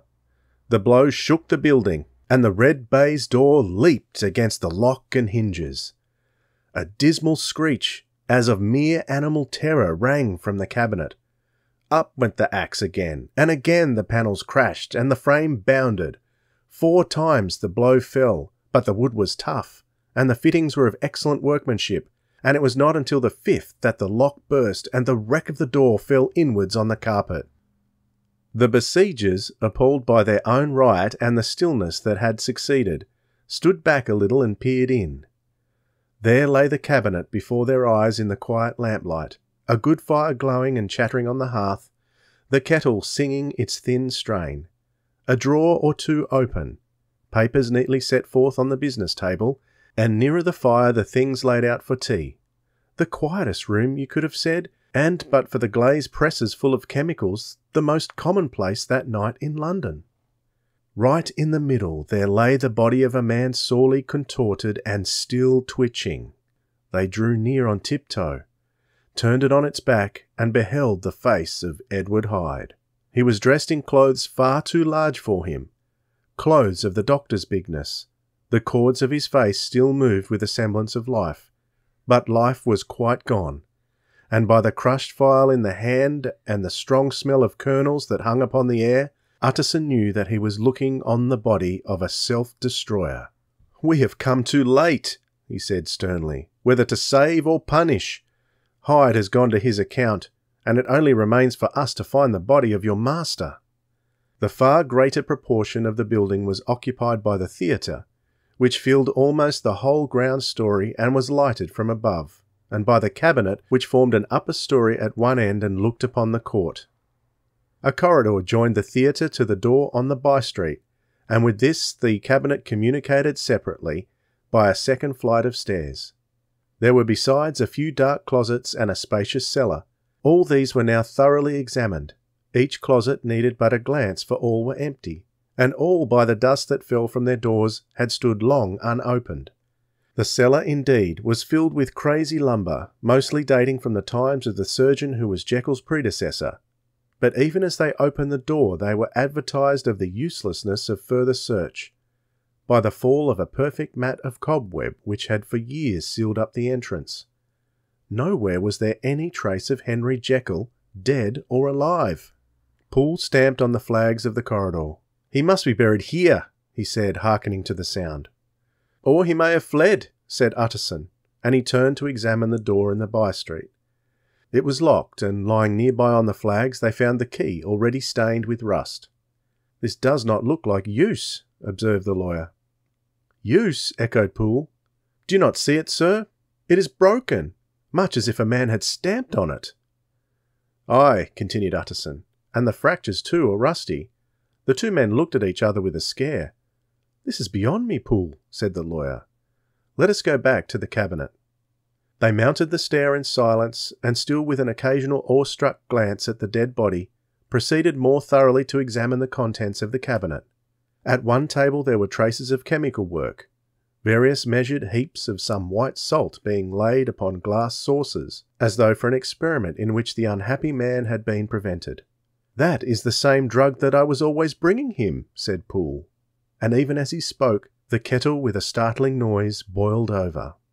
This brought them to the fireside, where the easy chair was drawn cosily up, and the tea-things stood ready to the sitter's elbow, the very sugar in the cup. There were several books on a shelf. One lay beside the tea-things open, and Utterson was amazed to find a copy of a pious work for which Jekyll had several times expressed a great esteem, annotated in his own hand with startling blasphemies. Next, in the course of their review of the chamber, the searchers came to the cheval glass, into whose depths they looked with an involuntary horror. But it was so turned as to show them nothing but the rosy globe playing on the roof, the fire sparkling in 100 repetitions along the glazed front of the presses, and their own pale and fearful countenances stooping to look in. "This glass has seen some strange things, sir," whispered Poole. "And surely none stranger than itself," echoed the lawyer in the same tones. "For what did Jekyll—" He caught himself up at the word with a start, and then conquering the weakness, "What would Jekyll want with it?" he said. "You may say that," said Poole. Next they turned to the business table. On the desk, among the neat array of papers, a large envelope was uppermost, and bore in the doctor's hand the name of Mr. Utterson. The lawyer unsealed it, and several enclosures fell to the floor. The first was a will, drawn in the same eccentric terms as the one which he had returned 6 months before, to serve as a testament in case of death, as a deed of gift in case of disappearance. But in place of the name of Edward Hyde, the lawyer, with indescribable amazement, read the name of Gabriel John Utterson. He looked at Poole, and then back at the paper, and last of all at the dead malefactor stretched upon the carpet. "My head goes round," he said. "He has been all these days in possession. He had no cause to like me. He must have raged to see himself displaced, and he has not destroyed this document." He caught up the next paper. It was a brief note in the doctor's hand and dated at the top. "Oh, Poole!" the lawyer cried. "He was alive and here this day. He cannot have been disposed of in so short a space. He must still be alive. He must have fled. And then, why fled? And how? And in that case, can we venture to declare this suicide? Oh, we must be careful. I foresee that we may yet involve your master in some dire catastrophe." "Why don't you read it, sir?" asked Poole. "Because I fear," replied the lawyer solemnly. "God grant I have no cause for it." And with that he brought the paper to his eyes and read as follows. "My dear Utterson, when this shall fall into your hands, I shall have disappeared under what circumstances I have not the penetration to foresee. But my instinct and all the circumstances of my nameless situation tell me that the end is sure and must be early.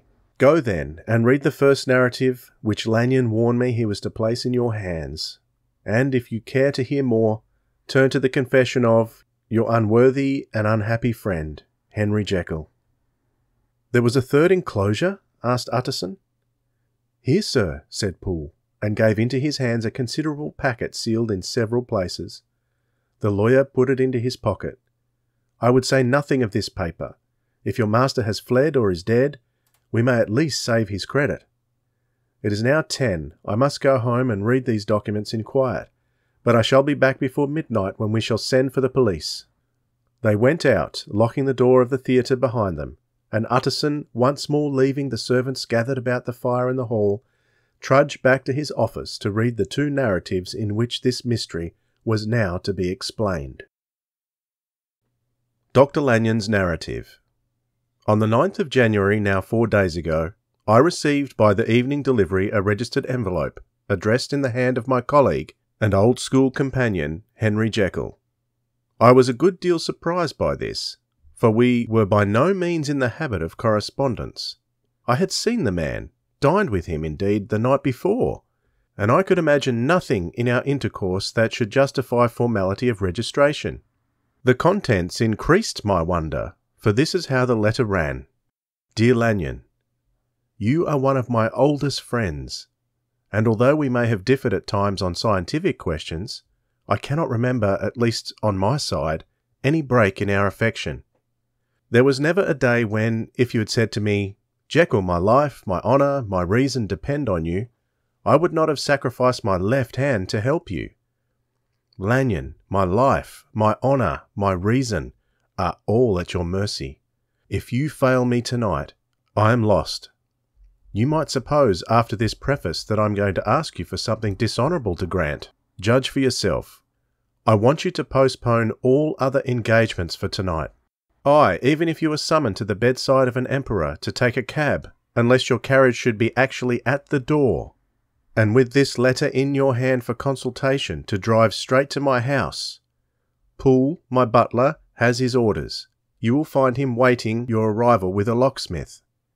The door of my cabinet is then to be forced, and you are to go in alone, to open the glazed press letter E on the left-hand side, breaking the lock if it be shut, and to draw out with all its contents as they stand, the 4th drawer from the top, or, which is the same thing, the 3rd from the bottom.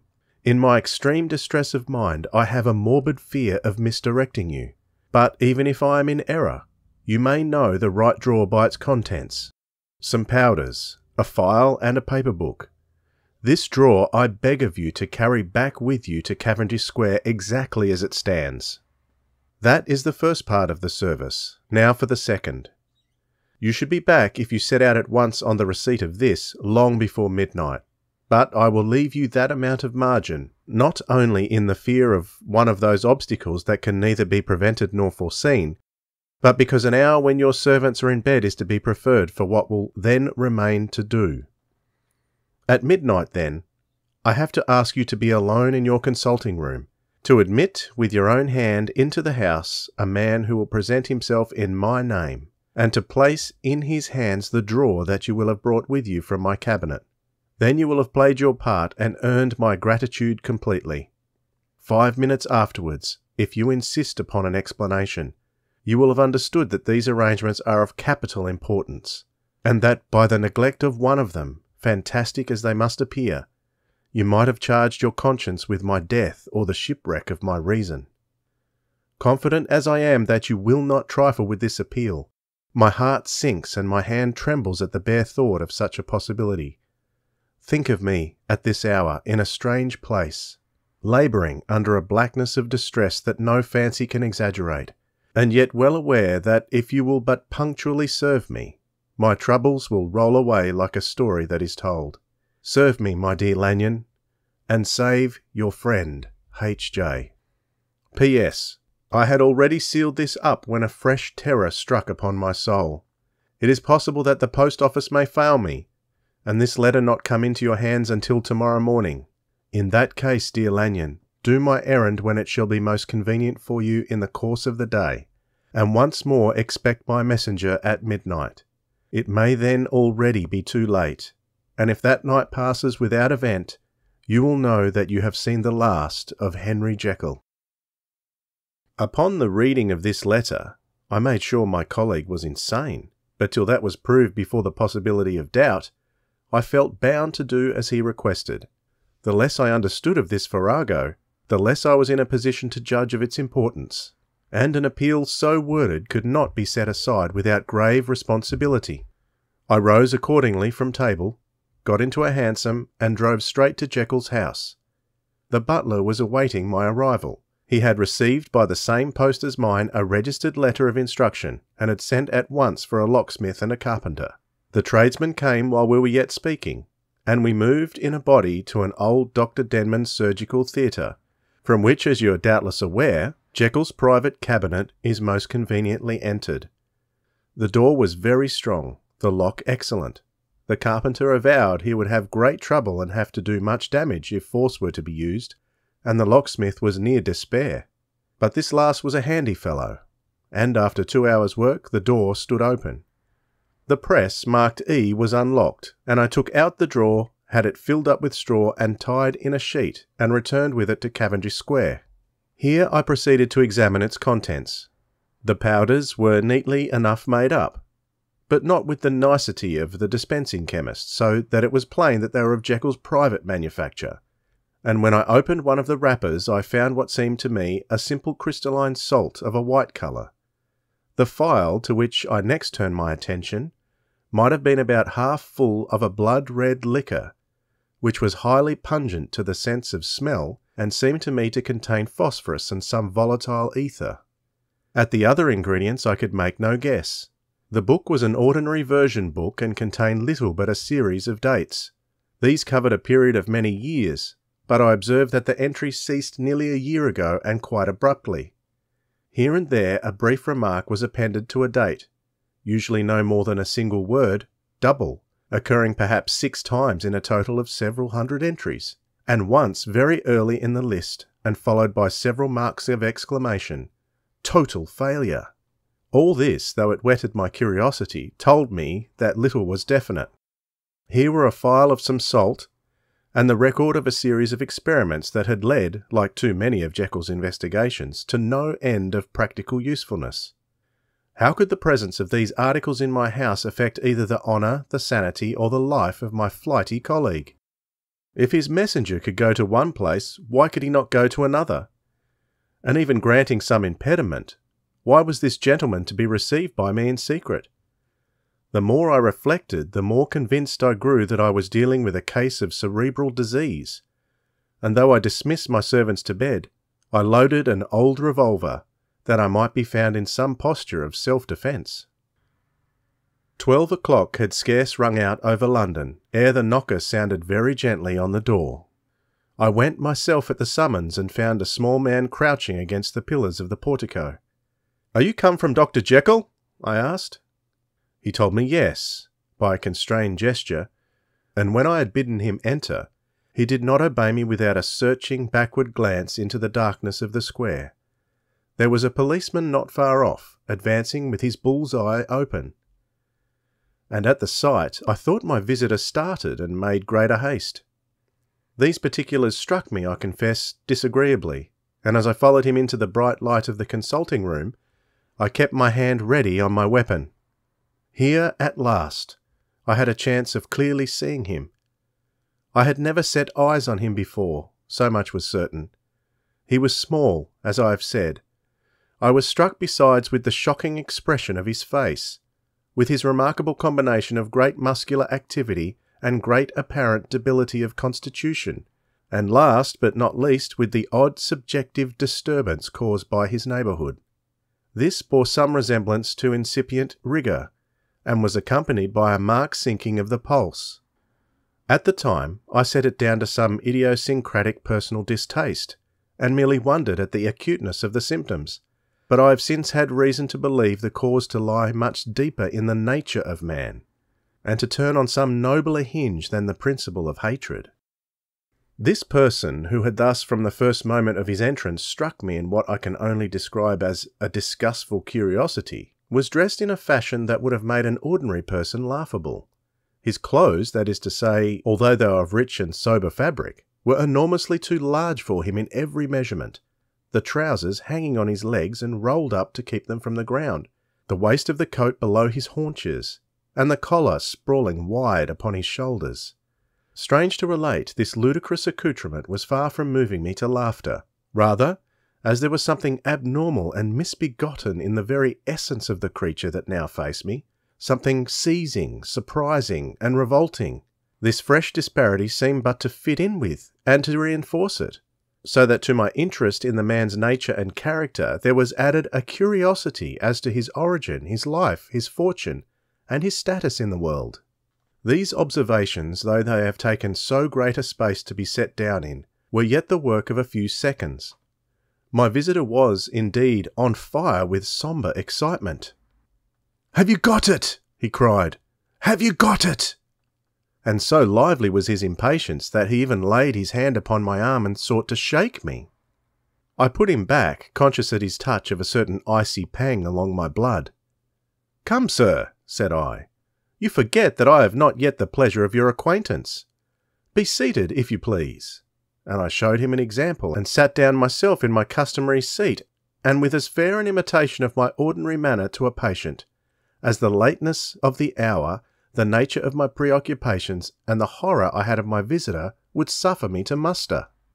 "I beg your pardon, Dr. Lanyon," he replied civilly enough. "What you say is very well founded, and my impatience has shown its heels to my politeness. I come here at the insistence of your colleague, Dr. Henry Jekyll, on a piece of business of some moment, and I understood—" He paused and put his hand to his throat, and I could see, in spite of his collected manner, that he was wrestling against the approaches of the hysteria. "I understood a draw—" But here I took pity on my visitor's suspense, and some perhaps on my own growing curiosity. "There it is, sir," I said, pointing to the drawer, where it lay on the floor behind a table and still covered with the sheet. He sprang to it, and then paused, and laid his hand upon his heart. I could hear his teeth grate with the convulsive action of his jaws, and his face was so ghastly to see that I grew alarmed both for his life and reason.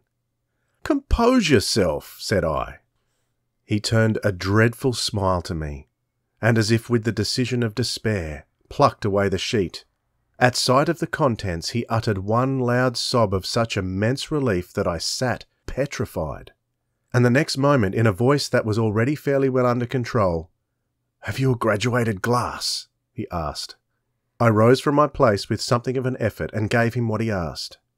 He thanked me with a smiling nod, measured out a few minims of the red tincture, and added one of the powders. The mixture, which was at first of a reddish hue, began in proportion as the crystals melted to brighten in colour, to effervesce audibly, and to throw off small fumes of vapour. Suddenly, and at the same moment, the ebullition ceased, and the compound changed to a dark purple, which faded again more slowly to a watery green. My visitor, who had watched these metamorphoses with a keen eye, smiled, set down the glass upon the table, and then turned and looked upon me with an air of scrutiny. "And now," said he, "to settle what remains. Will you be wise? Will you be guided? Will you suffer me to take this glass in my hand and to go forth from your house without further parley? Or has the greed of curiosity too much command of you? Think before you answer, for it shall be done as you decide. As you decide, you shall be left as you were before, and neither richer nor wiser, unless the sense of service rendered to a man in mortal distress may be counted as a kind of riches of the soul. Or if you shall so prefer to choose, a new province of knowledge, and new avenues to fame and power shall be laid open to you, here in this room, upon the instant, and your sight shall be blasted by a prodigy to stagger the unbelief of Satan." "Sir," said I, affecting a coolness that I was far from truly possessing, "you speak enigmas, and you will perhaps not wonder that I hear you with no very strong impression of belief. But I have gone too far in the way of inexplicable services to pause before I see the end." "It is well," replied my visitor. "Lanyon, you remember your vows. What follows is under the seal of our profession. And now, you who have so long been bound to the most narrow and material views, you who have denied the virtue of transcendental medicine, you who have derided your superiors, behold!" He put the glass to his lips and drank at one gulp. A cry followed. He reeled, staggered, clutched at the table and held on, staring with injected eyes, gasping with open mouth. And as I looked, there came, I thought, a change. He seemed to swell. His face became suddenly black, and the features seemed to melt and alter. And the next moment I had sprung to my feet and leaped back against the wall, my arms raised to shield me from that prodigy, my mind submerged in terror. "Oh God!" I screamed, and "Oh God!" again and again. For there before my eyes, pale and shaken, and half fainting and groping before him with his hands like a man restored from death, there stood Henry Jekyll! What he told me in the next hour I cannot bring my mind to set on paper. I saw what I saw, I heard what I heard, and my soul sickened at it. And yet now when that sight has faded from my eyes, I ask myself if I believe it, and I cannot answer. My life is shaken to its roots. Sleep has left me. The deadliest terror sits by me at all hours of the day and night, and I feel that my days are numbered, and that I must die, and yet I shall die incredulous. As for the moral turpitude that man unveiled to me, even with tears of penitence, I cannot even in memory dwell on it without a start of horror. I will say but one thing, Utterson, and that, if you can bring your mind to credit it, will be more than enough. The creature who crept into my house that night was, on Jekyll's own confession, known by the name of Hyde, and hunted for in every corner of the land as the murderer of Carew. Hasty Lanyon. Henry Jekyll's full statement of the case. I was born to a large fortune, endowed besides with excellent parts, inclined by nature to industry, fond of the respect of the wise and good among my fellow men, and thus, as might have been supposed, with every guarantee of an honourable and distinguished future. And indeed the worst of my faults was a certain impatient gaiety of disposition, such as has made the happiness of many, but such as I found it hard to reconcile with my imperious desire to carry my head high, and wear more than a commonly grave countenance before the public. Hence it came about that I concealed my pleasures, and that when I reached years of reflection, and began to look round me and take stock of my progress and position in the world, I stood already committed to a profound duplicity of life. Many a man would have even blazoned such irregularities as I was guilty of, but from the high views that I had set before me, I regarded and hid them with an almost morbid sense of shame. It was thus rather the exacting nature of my aspirations than any particular degradation in my faults that made me what I was, and with even a deeper trench than in the majority of men, severed in me those provinces of good and ill which divide and compound man's dual nature. In this case, I was driven to reflect deeply and inveterately on that hard law of life, which lies at the root of religion, and is one of the most plentiful springs of distress. Though so profound a double dealer, I was in no sense a hypocrite. Both sides of me were in dead earnest. I was no more myself when I laid aside restraint and plunged in shame, than when I laboured, in the eye of day, at the furtherance of knowledge, or the relief of sorrow and suffering. And it chanced that the direction of my scientific studies, which led wholly towards the mystic and the transcendental, reacted and shed a strong light on this consciousness of the perennial war among my members. With every day, and from both sides of my intelligence, the moral and the intellectual, I thus drew steadily nearer to that truth, by whose partial discovery I have been doomed to such a dreadful shipwreck, that man is not truly one, but truly two. I say two, because the state of my own knowledge does not pass beyond that point. Others will follow. Others will outstrip me on the same lines, and I hazard the guess that man will be ultimately known for a mere polity of multifarious, incongruous, and independent denizens. I, for my part, from the nature of my life, advanced infallibly in one direction and in one direction only. It was on the moral side, and in my own person that I learned to recognize the thorough and primitive duality of man. I saw that, of the two natures that contended in the field of my consciousness, even if I could rightly be said to be either, it was only because I was radically both, and from an early date, even before the course of my scientific discoveries had begun to suggest the most naked possibility of such a miracle, I had learned to dwell with pleasure, as a beloved daydream, on the thought of the separation of these elements. If each, I told myself, could be housed in separate identities, life would be relieved of all that was unbearable. The unjust might go his way, delivered from the aspirations and remorse of his more upright twin, and the just could walk steadfastly and securely on his upward path, doing the good things in which he found his pleasure, and no longer exposed to disgrace and penitence by the hands of this extraneous evil.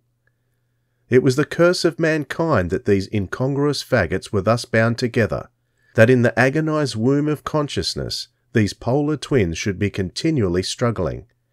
How then were they dissociated? I was so far in my reflections when, as I have said, a sidelight began to shine upon the subject from the laboratory table. I began to perceive more deeply than it has ever yet been stated the trembling immateriality, the mist-like transience of this seemingly so solid body in which we walk attired. Certain agents I have found to have the power to shake and pluck back that fleshly vestment, even as a wind might toss the curtains of a pavilion. For two good reasons, I will not enter deeply into this scientific branch of my confession. First, because I have been made to learn that the doom and burthen of our life is bound for ever on man's shoulders, and when the attempt is made to cast it off, it but returns upon us with more unfamiliar and more awful pressure. Second, because as my narrative will make, alas, too evident, my discoveries were incomplete. Enough then that I not only recognise my natural body from the mere aura and effulgence of certain of the powers that made up my spirit, but managed to compound a drug by which these powers should be dethroned from their supremacy, and a second form and countenance substituted, none the less natural to me because they were the expression, and bore the stamp of lower elements in my soul. I hesitated long before I put this theory to the test of practice. I knew well that I risked death, for any drug that so potently controlled and shook the very fortress of identity might, by the least scruple of an overdose or at the least inopportunity in the moment of exhibition, utterly blot out that immaterial tabernacle which I looked to it to change. But the temptation of a discovery so singular and profound at last overcame the suggestions of alarm. I had long since prepared my tincture. I purchased at once from a firm of wholesale chemists a large quantity of a particular salt which I knew from my experiments to be the last ingredient required, and late one accursed night I compounded the elements, watched them boil and smoke together in the glass, and when the ebullition had subsided, with a strong glow of courage, drank off the potion. The most racking pang succeeded, a grinding in the bones, deadly nausea, and a horror of the spirit that cannot be exceeded at the hour of birth or death. Then these agonies began swiftly to subside, and I came to myself as if out of a great sickness. There was something strange in my sensations, something indescribably new and, from its very novelty, incredibly sweet. I felt younger, lighter, happier in body. Within, I was conscious of a heady recklessness, a current of disordered sensual images running like a mill race in my fancy, a solution of the bonds of obligation, an unknown but not an innocent freedom of the soul. I knew myself at the first breath of this new life to be more wicked, tenfold more wicked, sold a slave to my original evil, and the thought in that moment braced and delighted me like wine. I stretched out my hands, exulting in the freshness of these sensations, and in the act I was suddenly aware that I had lost in stature. There was no mirror at that date in my room. That which stands beside me as I write was brought there later on and for the very purpose of these transformations. The night, however, was far gone into the morning. The morning, black as it was nearly ripe for the conception of the day. The inmates of my house were locked in the most rigorous hours of slumber, and I determined, flushed as I was with hope and triumph, to venture in my new shape as far as to my bedroom. I crossed the yard, wherein the constellations looked down upon me. I could have thought with wonder the first creature of that sort that their unsleeping vigilance had yet disclosed to them. I stole through the corridors, a stranger in my own house, and coming to my room, I saw for the first time the appearance of Edward Hyde. I must speak here by theory alone, saying not that which I know, but that which I suppose to be most probable. The evil side of my nature, to which I had now transferred the stamping efficacy, was less robust and less developed than the good which I had just deposed. Again, in the course of my life, which had been after all 9/10 a life of effort, virtue and control, it had been much less exercised and much less exhausted. And hence, as I think, it came about that Edward Hyde was so much smaller, slighter, and younger than Henry Jekyll. Even as good shone upon the countenance of the one, evil was written broadly and plainly on the face of the other. Evil besides, which I must still believe to be the lethal side of man, had left on that body an imprint of deformity and decay. And yet, when I looked upon that ugly idol in the glass, I was conscious of no repugnance, rather a leap of welcome. This too was myself. It seemed natural and human. In my eyes it bore a lively image of the spirit. It seemed more express and single than the imperfect and divided countenance I had been hitherto accustomed to call mine. And in so far I was doubtless right. I have observed, when I wore the semblance of Edward Hyde, none could come near to me at first without a visible misgiving of the flesh. This, as I take it, was because all human beings, as we meet them, are commingled out of good and evil, and Edward Hyde, alone in the ranks of mankind, was pure evil. I lingered but a moment at the mirror. The second and conclusive experiment had yet to be attempted, and it yet remained to be seen if I had lost my identity beyond redemption and must flee before daylight from a house that was no longer mine. And hurrying back to my cabinet, I once more prepared and drank the cup, once more suffered the pangs of dissolution, and came to myself once more with the character, the stature, and the face of Henry Jekyll. That night I had come to the fatal crossroads. Had I approached my discovery in a more noble spirit, had I risked the experiment while under the empire of generous or pious aspirations, all must have been otherwise, and from these agonies of death and birth I had come forth an angel instead of a fiend. The drug had no discriminating action. It was neither diabolical nor divine. It but shook the doors of the prison house of my disposition, and like the captives of Philippi, that which stood within ran forth. At that time my virtue slumbered. My evil, kept awake by ambition, was alert and swift to seize the occasion, and the thing that was projected was Edward Hyde. Hence, although I had now two characters as well as two appearances, one was wholly evil, and the other was still the old Henry Jekyll, that incongruous compound of whose reformation and improvement I had already learned to despair. The movement was thus wholly toward the worse. Even at that time, I had not conquered my aversions to the dryness of a life of study. I would still be merrily disposed at times. And as my pleasures were, to say the least, undignified, I was not only well known and highly considered, but growing towards the elderly man. This incoherency of my life was daily growing more unwelcome. It was on this side that my new power tempted me until I fell in slavery. I had but to drink the cup, to doff at once the body of the noted professor, and to assume like a thick cloak that of Edward Hyde. I smiled at the notion. It seemed to me at the time to be humorous, and I made my preparations with the most studious care. I took and furnished that house in Soho, to which Hyde was tracked by the police, and engaged as a housekeeper a creature whom I knew well to be silent and unscrupulous.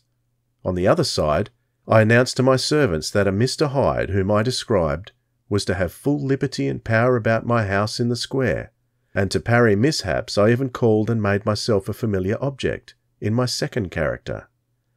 I next drew up that will to which you so much objected, so that if anything befell me in the person of Dr. Jekyll, I could enter on that of Edward Hyde without pecuniary loss. and thus fortified, as I supposed, on every side, I began to profit by the strange immunities of my position. Men have before hired bravos to transact their crimes, while their own person and reputation sat under shelter. I was the first that ever did so for his pleasures. I was the first that could plod in the public eye with a load of genial respectability, and in a moment, like a schoolboy, strip off these lendings and spring headlong into the sea of liberty. But for me, in my impenetrable mantle, the safety was complete. Think of it! I did not even exist. Let me but escape into my laboratory door, give me but a second or two to mix and swallow the draught that I had always standing ready, and whatever he had done, Edward Hyde would pass away like the stain of breath upon a mirror, and there in his stead, quietly at home, trimming the midnight lamp in his study, a man who could afford to laugh at suspicion, would be Henry Jekyll. The pleasures which I made haste to seek in my disguise were, as I have said, undignified. I would scarce use a harder term, but in the hands of Edward Hyde, they soon began to turn toward the monstrous. When I would come back from these excursions, I was often plunged into a kind of wonder at my vicarious depravity. This familiar that I called out of my own soul and sent forth alone to do his good pleasure was being inherently malign and villainous, his every act and thought centred on self, drinking pleasure with bestial avidity from any degree of torture to another, relentless like a man of stone. Henry Jekyll stood at times aghast before the acts of Edward Hyde, but the situation was apart from ordinary laws, and insidiously relaxed the grasp of conscience. It was Hyde, after all, and Hyde alone, that was guilty. Jekyll was no worse. He woke again to his good qualities seemingly unimpaired. He would even make haste, where it was possible, to undo the evil done by Hyde, and thus his conscience slumbered. Into the details of the infamy at which I thus connived, for even now I can scarce grant that I committed it, I have no design of entering. I mean but to point out the warnings and the successive steps with which my chastisement approached. I met with one accident which, as it was brought on no consequence, I shall no more than mention. An act of cruelty to a child aroused against me the anger of a passer-by, whom I recognised the other day in the person of your kinsman. The doctor and the child's family joined him. There were moments when I feared for my life, and at last, in order to pacify their too just resentment, Edward Hyde had to bring them to the door, and pay them in a cheque drawn in the name of Henry Jekyll. But this danger was easily eliminated from the future by opening an account at another bank in the name of Edward Hyde himself. And when, by sloping my own hand backward, I had supplied my double with a signature, I thought I sat beyond the reach of fate. Some 2 months before the murder of Sir Danvers, I had been out for one of my adventures, had returned at a late hour, and woke the next day in bed with somewhat odd sensations. It was in vain I looked about me. In vain I saw the decent furniture and tall proportions of my room in the square. In vain that I recognised the pattern of the bed curtains and the design of the mahogany frame.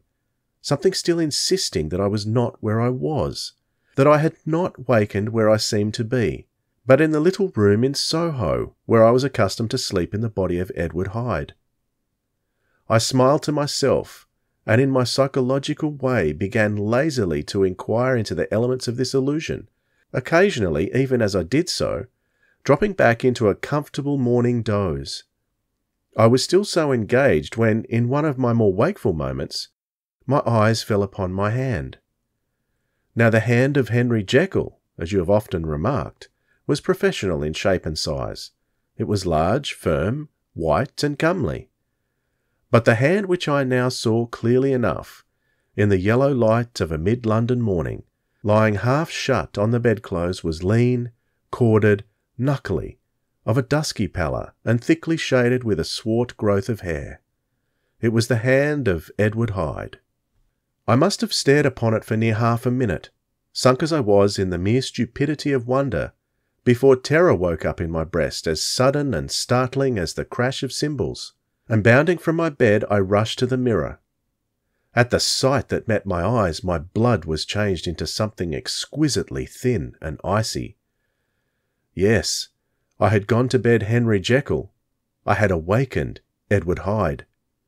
How was this to be explained, I asked myself, and then with another bound of terror. How was it to be remedied? It was well on in the morning. The servants were up. All my drugs were in the cabinet. A long journey down 2 pairs of stairs, through the back passage, across the open court and through the anatomical theatre, from where I was then standing horror-struck. It might indeed be possible to cover my face, but of what use was that, when I was unable to conceal the alteration in my stature? And then, with an overpowering sweetness of relief, it came back upon my mind that the servants were already used to the coming and going of my second self. I had soon dressed, as well as I was able, in clothes of my own size, had soon passed through the house, where Bradshaw stared and drew back at seeing Mr. Hyde at such an hour, and in such a strange array. And 10 minutes later Dr. Jekyll had returned to his own shape and was sitting down with darkened brow to make a feint of breakfasting. Small indeed was my appetite. This inexplicable incident, this reversal of my previous experience, seemed like the Babylonian finger on the wall, to be spelling out the letters of my judgment, and I began to reflect more seriously than ever before on the issues and possibilities of my double existence. That part of me which I had the power of projecting had lately been much exercised and nourished. It had seemed to me of late as though the body of Edward Hyde had grown in stature, as though when I wore that form I were conscious of a more generous tide of blood, and I began to spy a danger that, if this were much prolonged, the balance of my nature might be permanently overthrown, the power of voluntary change be fortified, and the character of Edward Hyde become irrevocably mine. The power of the drug had not always been equally displayed. Once, very early in my career, it had totally failed me. Since then I had been obliged on more than one occasion to double, and once, with infinite risk of death, to treble the amount. And these rare uncertainties had cast hitherto the sole shadow on my contentment. Now, however, and in the light of that morning's accident, I was led to remark that whereas in the beginning the difficulty had been to throw off the body of Jekyll, it had of late gradually but decidedly transferred itself to the other side. All things therefore seemed to point to this, that I was slowly losing hold of my original and better self, and becoming slowly incorporated with my second and worse. Between these two I now felt I had to choose. My two natures had memory in common, but all other faculties were most unequally shared between them. Jekyll, who was composite, now with the most sensitive apprehensions, now with a greedy gusto, projected and shared in the pleasures and adventures of Hyde. But Hyde was indifferent to Jekyll, or but remembered him as the mountain bandit remembers the cavern in which he conceals himself from pursuit. Jekyll had more than a father's interest. Hyde had more than a son's indifference. To cast in my lot with Jekyll was to die to those appetites which I had long secretly indulged and had of late begun to pamper. To cast it in with Hyde was to die to 1,000 interests and aspirations, and to become at a blow and forever despised and friendless. The bargain might appear unequal, but there was still another consideration on the scales, for while Jekyll would suffer smartingly in the fires of abstinence, Hyde would be not even conscious of all that he had lost. Strange as my circumstances were, the terms of this debate are as old and commonplace as man. Much the same inducements and alarms cast the die for any tempted and trembling sinner, and it fell out with me, as it falls with so vast a majority of my fellows, that I chose the better part, and was found wanting in the strength to keep it. Yes, I preferred the elderly and discontented doctor, surrounded by friends and cherishing honest hopes, and bade a resolute farewell to the liberty, the comparative youth, the light step, leaping impulses and secret pleasures that I had enjoyed in the disguise of Hyde.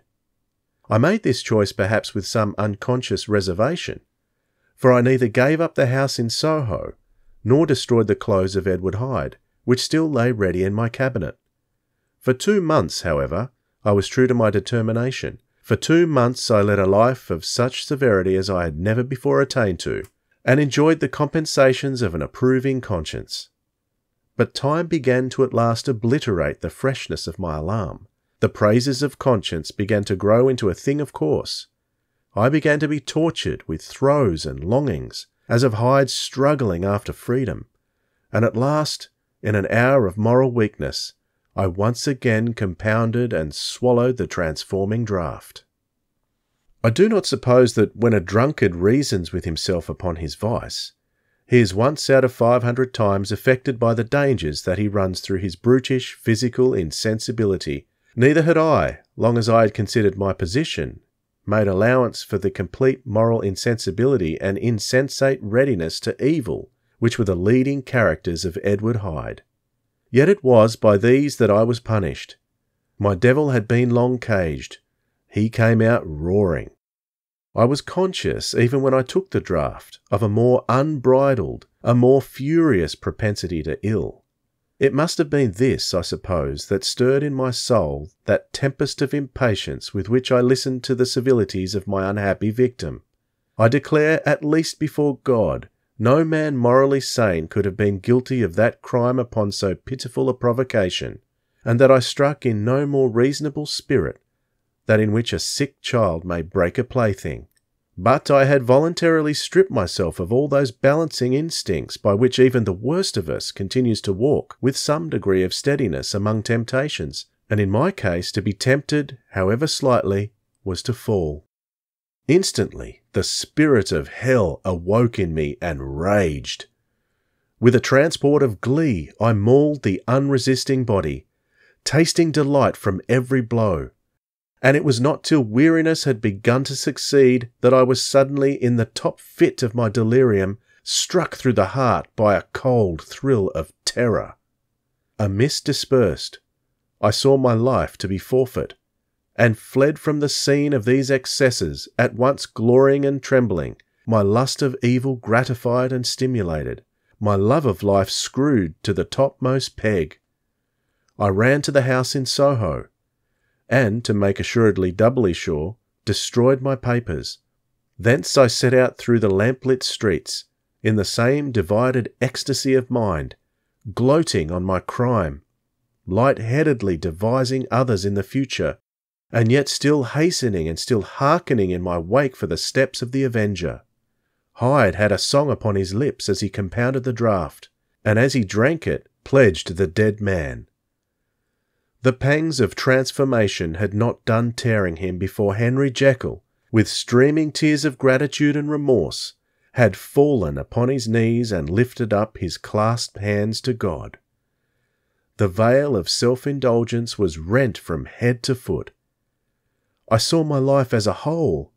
I followed it up from the days of childhood, when I had walked with my father's hand, and through the self-denying toils of my professional life, to arrive again and again with the same sense of unreality at the damned horrors of the evening. I could have screamed aloud. I sought with tears and prayers to smother down the crowd of hideous images and sounds with which my memory swarmed against me, and still between the petitions the ugly face of my iniquity stared into my soul. As the acuteness of this remorse began to die away, it was succeeded by a sense of joy. The problem of my conduct was solved. Hyde was thenceforth impossible. Whether I would or not, I was now confined to the better part of my existence, and oh, how I rejoiced to think of it! With what willing humility I embraced anew the restrictions of natural life! With what sincere renunciation I locked the door by which I had so often gone and come, and ground the key under my heel. The next day came the news that the murder had been overlooked, that the guilt of Hyde was patent to the world, and that the victim was a man high in public estimation. It was not only a crime, it had been a tragic folly. I think I was glad to know it. I think I was glad to have my better impulses thus buttressed and guarded by the terrors of the scaffold.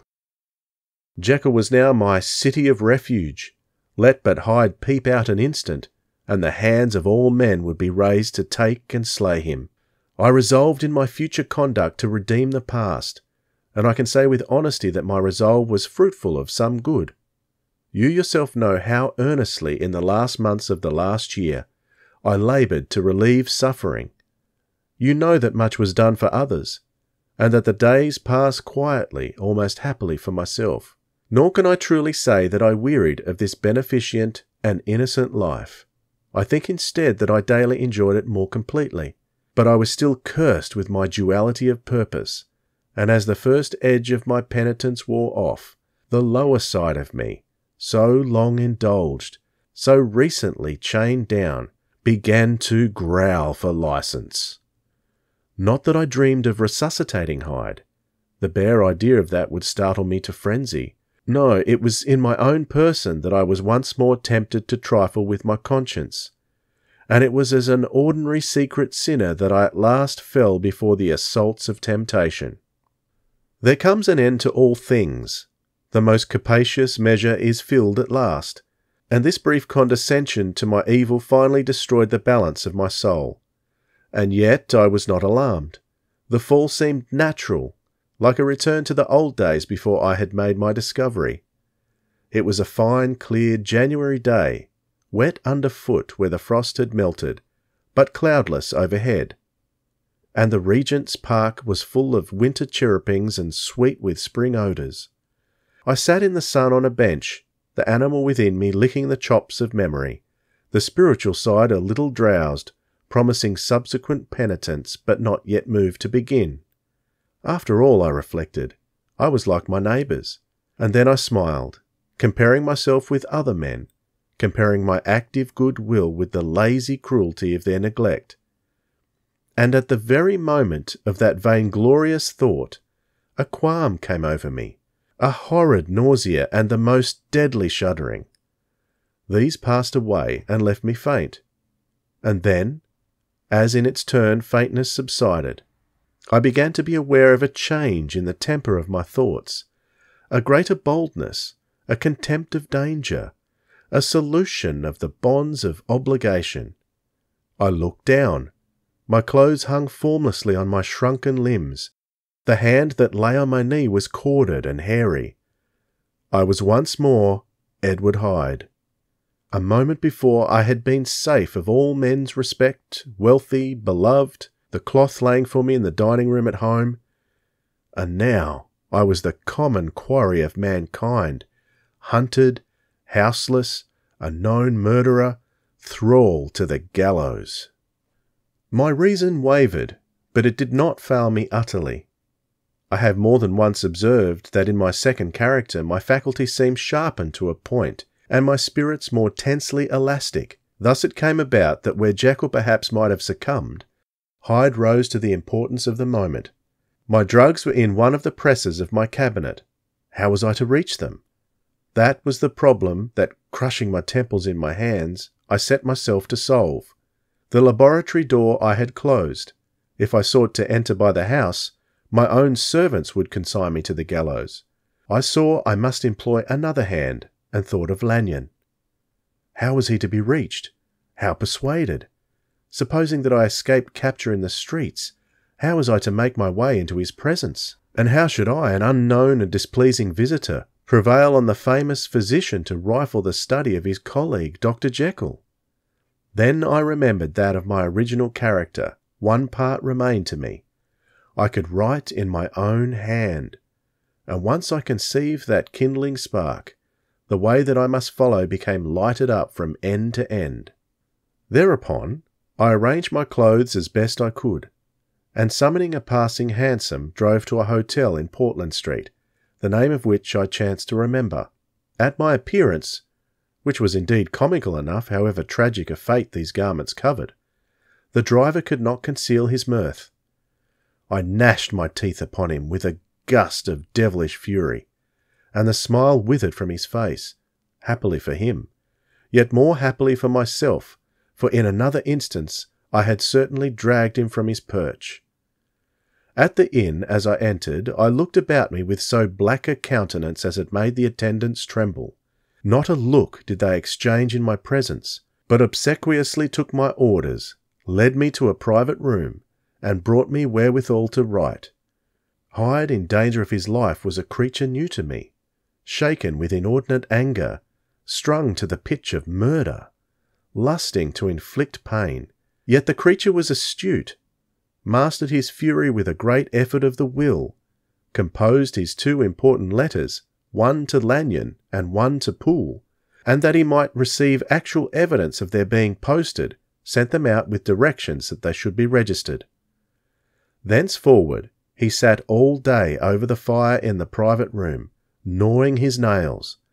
There he dined, sitting alone with his fears, the waiter visibly quailing before his eye, and thence, when the night was fully come, he set forth in the corner of a closed cab, and was driven to and fro about the streets of the city. He, I say. I cannot say I. That child of hell had nothing human, nothing lived in him but fear and hatred, and when at last, thinking the driver had begun to grow suspicious, he discharged the cab and ventured on foot, attired in his misfitting clothes, an object marked out for observation, into the midst of the nocturnal passengers. These 2 base passions raged within him like a tempest. He walked fast, hunted by his fears, chattering to himself, skulking through the less frequented thoroughfares, counting the minutes that still divided him from midnight.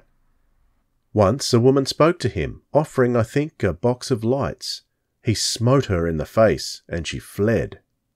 When I came to myself at Lanyon's, the horror of my old friend perhaps affected me somewhat. I do not know. It was at least but a drop in the sea to the abhorrence with which I looked back upon these hours. A change had come over me. It was no longer the fear of the gallows. It was the horror of being Hyde that racked me. I received Lanyon's condemnation partly in a dream. It was partly in a dream that I came home to my house and got into bed.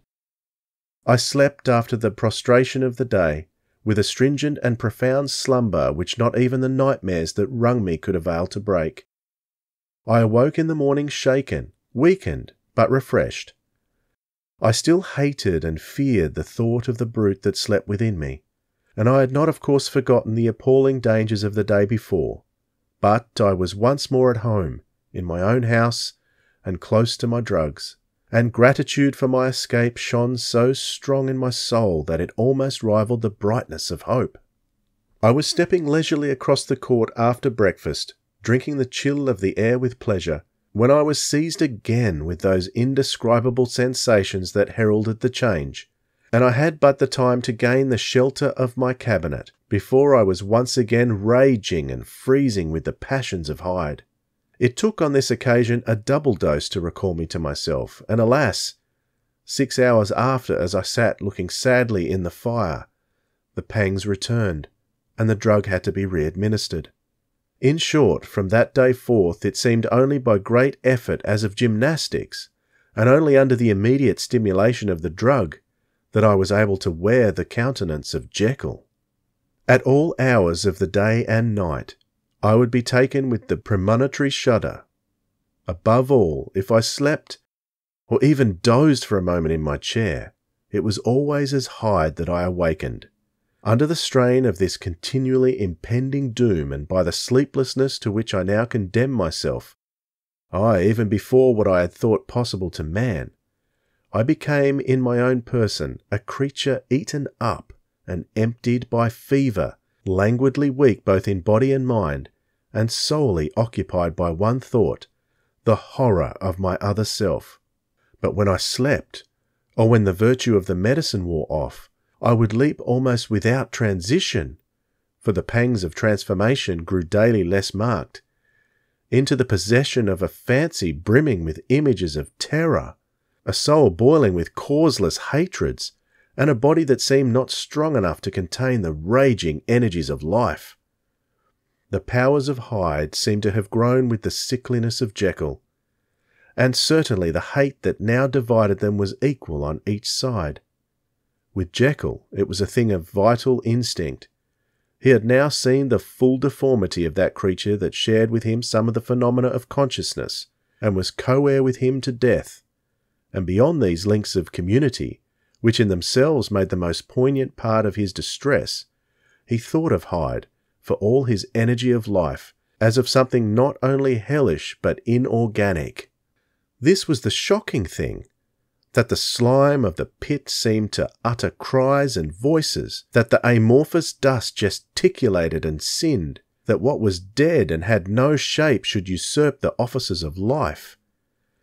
And this again, that insurgent horror was knit to him closer than a wife, closer than an eye, lay caged in his flesh, where he heard it mutter and felt it struggle to be born, and at every hour of weakness, and in the confidence of slumber, prevailed against him, and deposed him out of life.